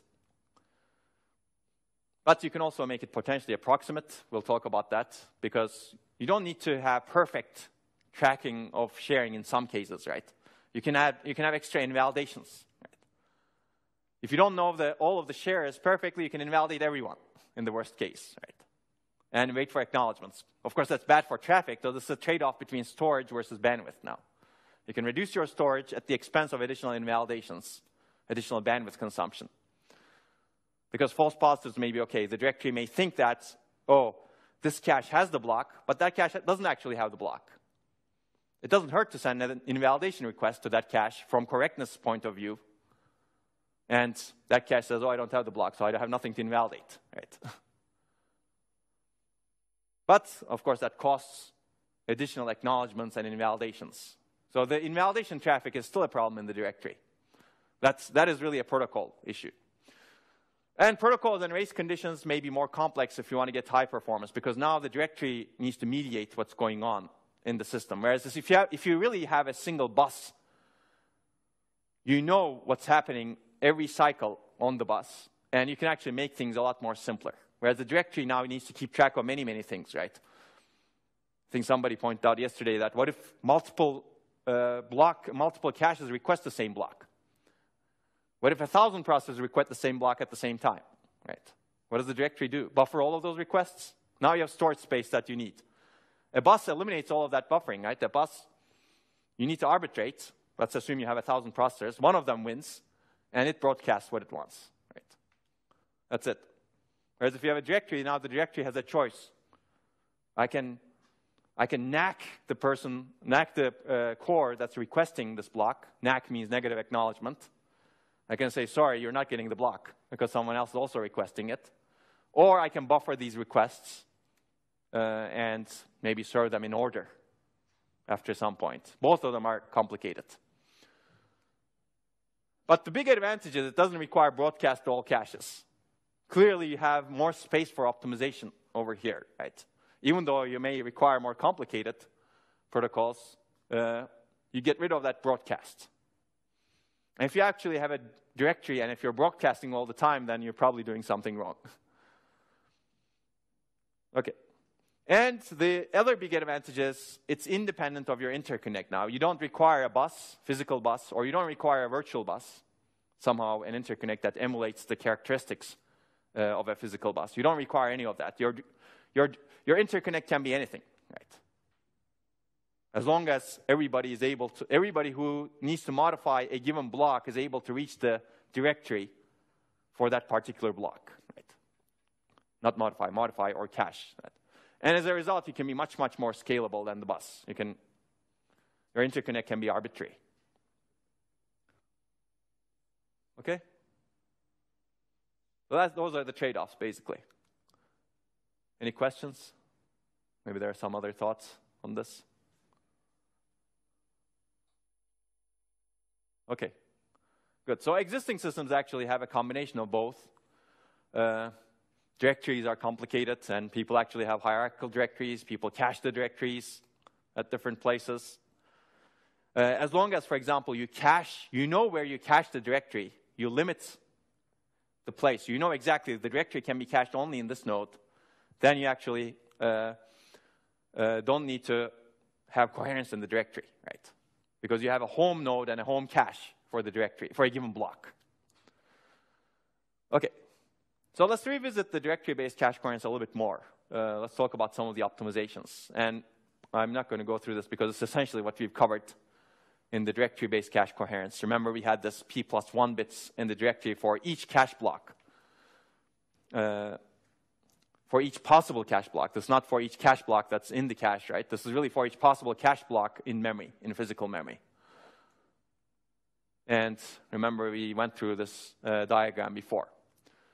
But basically, these are really required if you want to scale past the capacity of a single bus. It's not easy to keep the Snoopy cache coherence. There have been attempts to keep the Snoopy cache coherence without a single bus, but it's still a research topic, actually. This is naturally distributed, so you can distribute the directory, as we said, right? You can have 1,000 nodes, and each node can be responsible for 1/1000th of the physical memory address space, and keep the directory for that portion, right? And each node each node basically serializes the requests for that part of the memory. So coherence still requires single point of serialization, and that's what the directory does. But serialization location now can be different for every block, right? You can stripe it across nodes or memory controllers. And people have actually proposed mechanisms for dynamically migrating the directory entries for different blocks. So you could actually exercise a lot of creativity here with additional complexity, of course. Right? But one simple mechanism is statically partitioning your directory for different blocks in physical memory in different nodes. So if you want to access address 0, you know that you need to go to node 0 to get the permissions. But now you can actually reason about the protocol for a single block. This is really a client-server communication model, right? You have one server, which is a directory node that holds the directory entry for that block. And you can have many clients, the private caches. And clients essentially request permissions from the server to manipulate that block in some way. And the manipulation is done with requests, read and exclusive requests. Directory receives these requests and sends invalidation requests or other requests. So in this case, invalidation is explicit. So you send explicit invalidation requests as opposed to Snoopy buses, right? Snoopy bus coherence. Each cache implicitly invalidates, and nobody else may know. But here, the directory is controlling everything. So that opens up a huge space of optimization. Okay, let's look at, and we'll see examples of this maybe. But let's look at the data structures also, because these could get pretty large. So this is one example of a directory, for example. For this block, you keep the share set. This may be different from the P+1 bits. So P+1 bits is an abstraction that basically perfectly tracks which processor has which block, plus which processor has it in exclusive state, right? You don't necessarily need to do that, right? Maybe your P+1 bits, you can encode this shared, if this block is shared by processors P0, P1, P2, maybe you could encode it in a different way. So assume that you have, I don't know, 10,000 processors in the system. Are you going to have 10,001 bits for each cache block, potential cache block? If you have only one share, that's a huge waste, right? Maybe you just have a pointer to the share. And maybe you have a limited share set. You keep track of only 3 shares, and after that you resort to invalidating everyone. May not be a good choice. But if you never overflow the number of shares that you keep track of perfectly, that may be an okay choice, right? Okay, basically, key operation to support is a set inclusion test, meaning you get a request and you need to figure out who has the block, in what state. If the directory says a block has the block, a private cache has the block, but the cache doesn't have it, then that's okay again. The directory sends an invalidation request, right? Basically, we want to really know which caches may contain the copy of block, and you can send spurious invalidations because of false positives in this case, but the caches ignore those invalidations. So you just waste some bandwidth. So that way you can trade off the storage space with additional bandwidth, as we've discussed. But of course, false positive rate determines performance now, right? So now you could actually optimize the space. So as we said, the most accurate tracking mechanism and expensive tracking mechanism is having a full bit vector, 1 bit per each processor, essentially a 1 hot encoding for every cache block, plus 1 exclusive bit. Exclusive bit is really important because of what we discussed, right? Going from MESI and MOESI, going from MSI to MESI buys you a lot of performance, even though I didn't show you. The paper that you're reading talks about that. If you have an exclusive bit over here, you enable silent updates to the block. So you have a full bit vector plus 1. But you could also have compressed representations of this, linked lists, maybe, Bloom filters. Those are some good topics that we've discussed, right? Hallo, sprechen Sie Deutsch? Somebody's talking to us. Hello? Also sprechen Sie Deutsch? Can you hear us? Hello? No? Hello? Also Sie sprechen kein Deutsch, oder? No. Does anybody speak? Ach so, okay. Also wir sind vom Forschungsinstitut die GFS in Bern. Wir machen eine repräsentative Umfrage zum Thema Gebühren in der Schweiz. Vielleicht hätten Sie auch etwa die 9 Minuten Zeit. We can hang up? Where we hang? So how do we hang up? Ach so, okay. Dann wünsche ich Ihnen noch einen schönen Tag noch, ne? Goodbye. Okay. How did we even join this? Okay, they're hanging up. Somebody else called it then.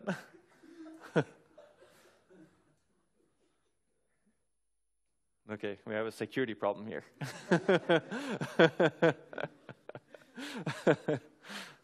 Interesting. Anyway, we'll figure this out later. I didn't call anyone, right? I don't remember. Unless this is a mind of its own, then. Okay, but basically you can optimize the storage space at the cost of additional bandwidth. And actually existing systems employ some of these techniques. But we're not going to go into that. So let's look at the basic operations. Essentially, we really, as I said, protocols are similar to the Snoopy-based system, right? But you're really doing everything explicitly now. You have an explicit request and reply messages sent to the directory.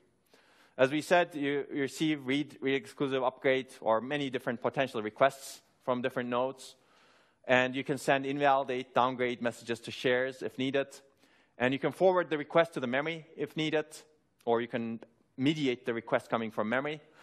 And you can reply to the requester and update the sharing state. And you can have many, many other actions over here, right? Because the protocol design is really flexible. It's really up to you now. You can, for example, as we said, exact forwarding path depends on the implementation. Maybe the directory instructs a cache to send a block to another cache, right? Or maybe a directory instructs a cache to send a block to 4 other caches. That's called a multicast operation, right? If you have this information stored in a place about a block and who's requesting it, the directory can keep those requests, aggregate them, and say, oh, 4 other caches requested this block, and they want it in shared state. They're all going to read it. So cache X, you have it in modified state. Why don't you multicast or send that block to everybody else who wants it? So it's very simple, but you cannot do these things in bus-based protocols, Snoopy protocols. Okay, let's look at some examples. This is processor 1 sends a read request. This is the directory node for a block that's being read is called the home node for that block. It's the home node in the directory. It could be anywhere in the system again. So you send a read request, and the directory sends the data exclusively or shared in a manner. But the directory also can say, when you get a read request from P0, the directory can tell P1, P1, you have the block, so why don't you send it to P0? Right? So it's very flexible. Let's look at another example. This processor 0 wants to do a read exclusive request. It sends a request to the home node for block A, let's say. The home node knows that some other processor has the block. It sends an invalidation request. And the owner sends, OK, I have invalidated. Or maybe a revised data also gets sent to the directory. But in this invalidation request, the directory may actually include a message saying that, oh, by the way, while you're invalidating your data, send it to P0, right? And P0 may get that data. So it's really, whatever you encode in the messages can get communicated easily, right? It's a very flexible protocol design. And this is another example. This is the example that somebody brought up yesterday. Basically, if both processors want to write to a block, they both request it in read exclusive mode. And the directory may arbitrarily decide, oh, processor 0 gets the block, and send a NAC request or NAC response to processor 1 saying, too bad, you're not getting the block. Now, clearly, we are onto fairness issues here, right? This processor is happy, this processor is sad. So how do you handle this becomes a problem, actually, because these things happen, especially when you have lock contention, for example, or contention on shared data. These are exactly the issues that are happening. For example, if you think about the synchronization, whenever another processor releases a lock, if it's a contended lock, you can be sure that many other processors are waiting for that lock, right? They're like hungry wolves waiting to attack this sheep that's being released by this processor. And they all are going to request that. And at the higher level, at the synchronization protocol level, there have been many algorithms that are developed to minimize that contention, right? Okay, you assume that you minimize as much as possible, but at some point, actually, at the higher level, in the software level, you can implement structures that ensure that you have some ordering, right, for these locks. Those are called ordered locks, and MCS locks are an example of that. So in the higher level, you can actually have ordering, but that adds overhead into the system also, because now the software is managing the locks, right? You could punt that responsibility to the directory as well, right? You could have no ordering, so you could get a lot of requests, and the directory needs to deal with it. How does it deal with it? Well, okay. But basically, this processor, when it needs the data, it sends a read exclusive request. Now, this processor was granted before, so the directory needs to invalidate it and get the data back, either directly from here or a revision and then through here, right? This is an example over here. This is essentially an acknowledgement saying that I've invalidated my data. But this is not the only way of handling it. So this is essentially contention. Certainly, you need to escape the race conditions by NACking requests to busy entries. So, for example, over here, what the directory did was it NACked the request for this processor. But that's not the only way of handling it. Basically, original requester in this case needs to retry somehow. But that causes additional traffic also, right? You enact the request, original requester will want it again at some point. Presumably, it was not a spurious request. As a result, you add a lot more traffic. Or the directory can buffer the requests, right? It can queue the requests and grant them in sequence. Now you're essentially helping the synchronization construct in the software level, saying, oh, I have this hardware-based queue, and that queue is granting the request to different blocks, let's say, or the different shared data. Or you can have a combination of them, right? The key question is, of course, once you have buffering, how big your buffer should be. Should it be 10,000 entries if you have 10,000 processors? That's a lot. And that's, again, for a single cache block, right? You don't want that, perhaps. So it's really a combination of these, usually. But once you buffer, there are also issues over there. How do you actually ensure fairness across the locks, across the requests that are coming to the directory? Yeah, you can see the design space now. Yeah, that's what I said, basically. Which requester should be preferred in a conflict? And also, other stuff matters over here, right? Interconnect delivery order, distance. Maybe some requester is very, very far away from the directory. Some other requester is really close to the directory. So you can actually have a fairness issue in the sense that if this processor is always trying to acquire this lock, and this other processor is always trying to acquire that lock, same lock, this processor is inherently slow, right? Because it requires 100 cycles for this processor to make the request to the directory.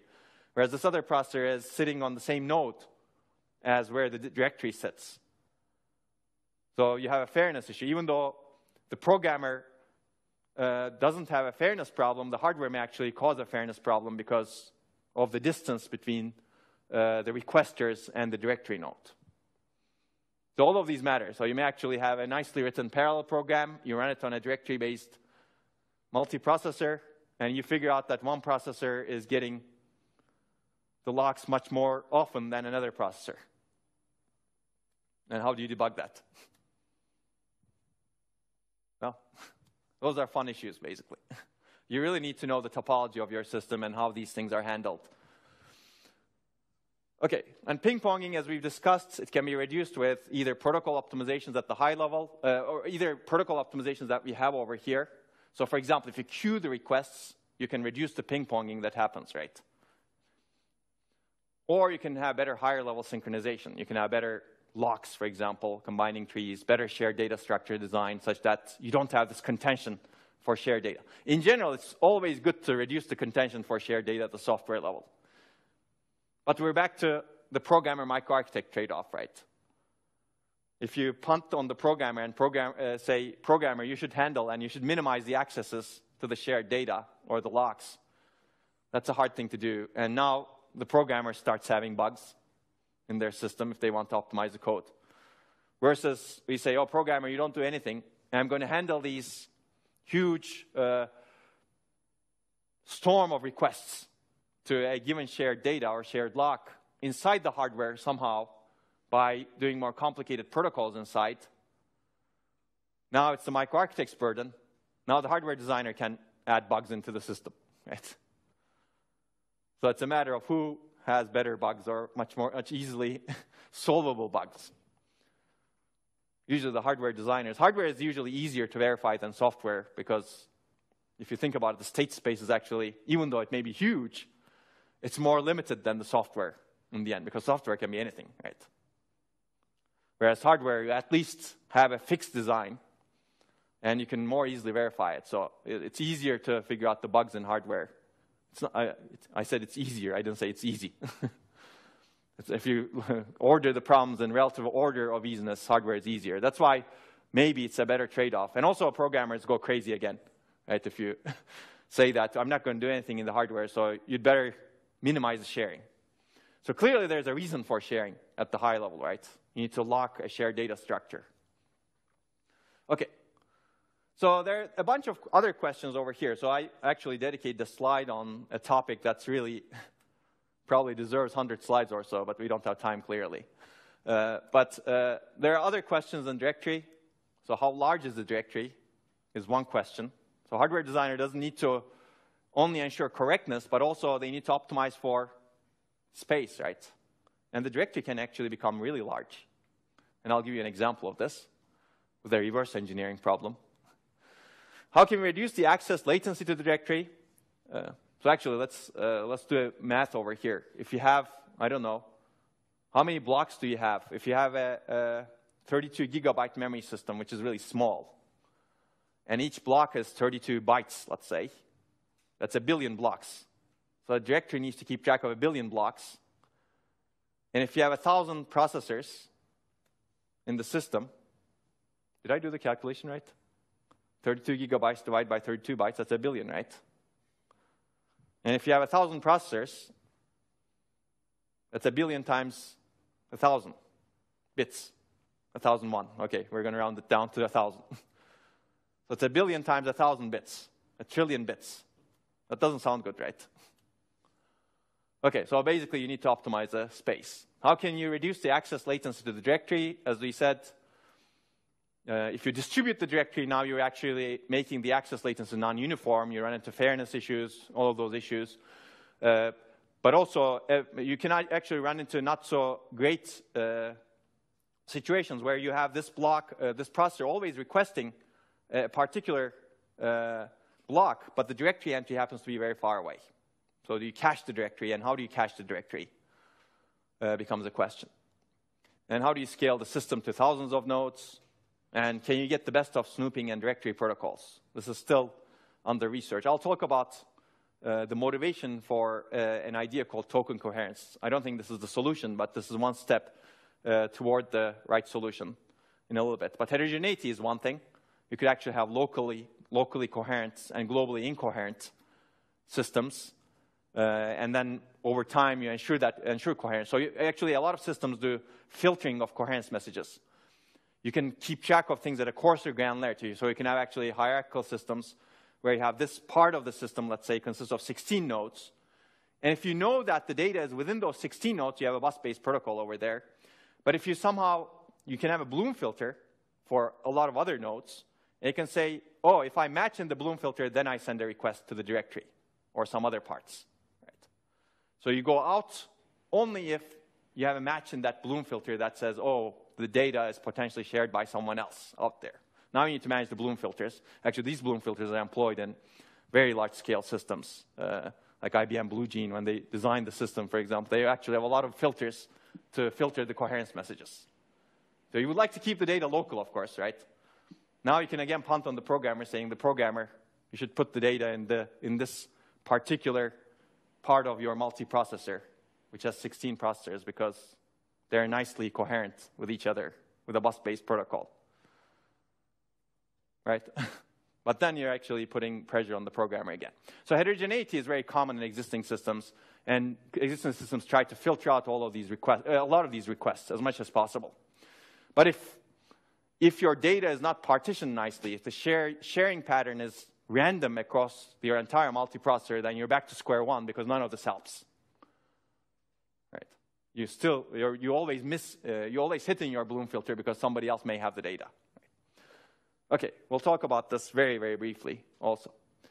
But let me go over a question very, very quickly. This is one example of a reverse engineering question, if you will. This also shows you how big the directory may be, right? So assume we have a processor that implements the directory-based cache coherence protocol we discussed in class, which is what P+1 bits. The physical address space of the processor is 32 gigabytes, and the cache block is 128 bytes. The directory is equally distributed across randomly selected 32 nodes in the system. So the directory is not in all of the nodes in this case. That's what this is trying to say, right? We just select 32 nodes and distribute the directory over there. You find out that the directory size in each of the 32 nodes is a total of 200 megabytes. How many total processors are there in this system? Hopefully this is an easy question, right? So you basically work backwards. So how do we do this? Let's see. We have 32 gigabytes, and you know the block size, and you know that you have 32 nodes that contain all the blocks. So you know exactly how many blocks you have in the system. That's 2 to the 35 minus 2 to the 7, 2 to the 28 blocks. And that's distributed equally across 32 nodes. So each node has 2 to the 23 blocks, right? So let's do that over here. So blocks per node, that's the first thing you compute. And then you know the directory storage per node, which was said to be 200 megabytes, and you could express it this way. Basically, it's 25 times 2 to the 23 bytes, 25 times 2 to the 26 bits. And we know what the protocol is. Basically, well, we can compute the directory storage per block now because you know each directory node has 200 megabytes. And you divide that by 2 to the 23. As a result, you get 200 bits per block. So basically, each entry in the directory has 200 bits per block. Now, what does that mean? You have 199 processors. It's simple. 199 processors gives you 200 megabytes, assuming you distribute the directory across 32 nodes, right? Clearly, we don't have the directory in all of the processors here. Make sense? So, but this example, even this example gives you how big the directory is, right? 200 megabytes is a lot. And this is not a large scale. It's a medium scale multiprocessor, perhaps, right? 199. It's not a lot. And the memory size is definitely, you definitely don't want 32 gigabytes for 199 processors. You're very memory bottlenecked in this case, clearly, right? You want perhaps more like 1 terabyte. And if you do the calculation with the 1 terabyte, this shoots up.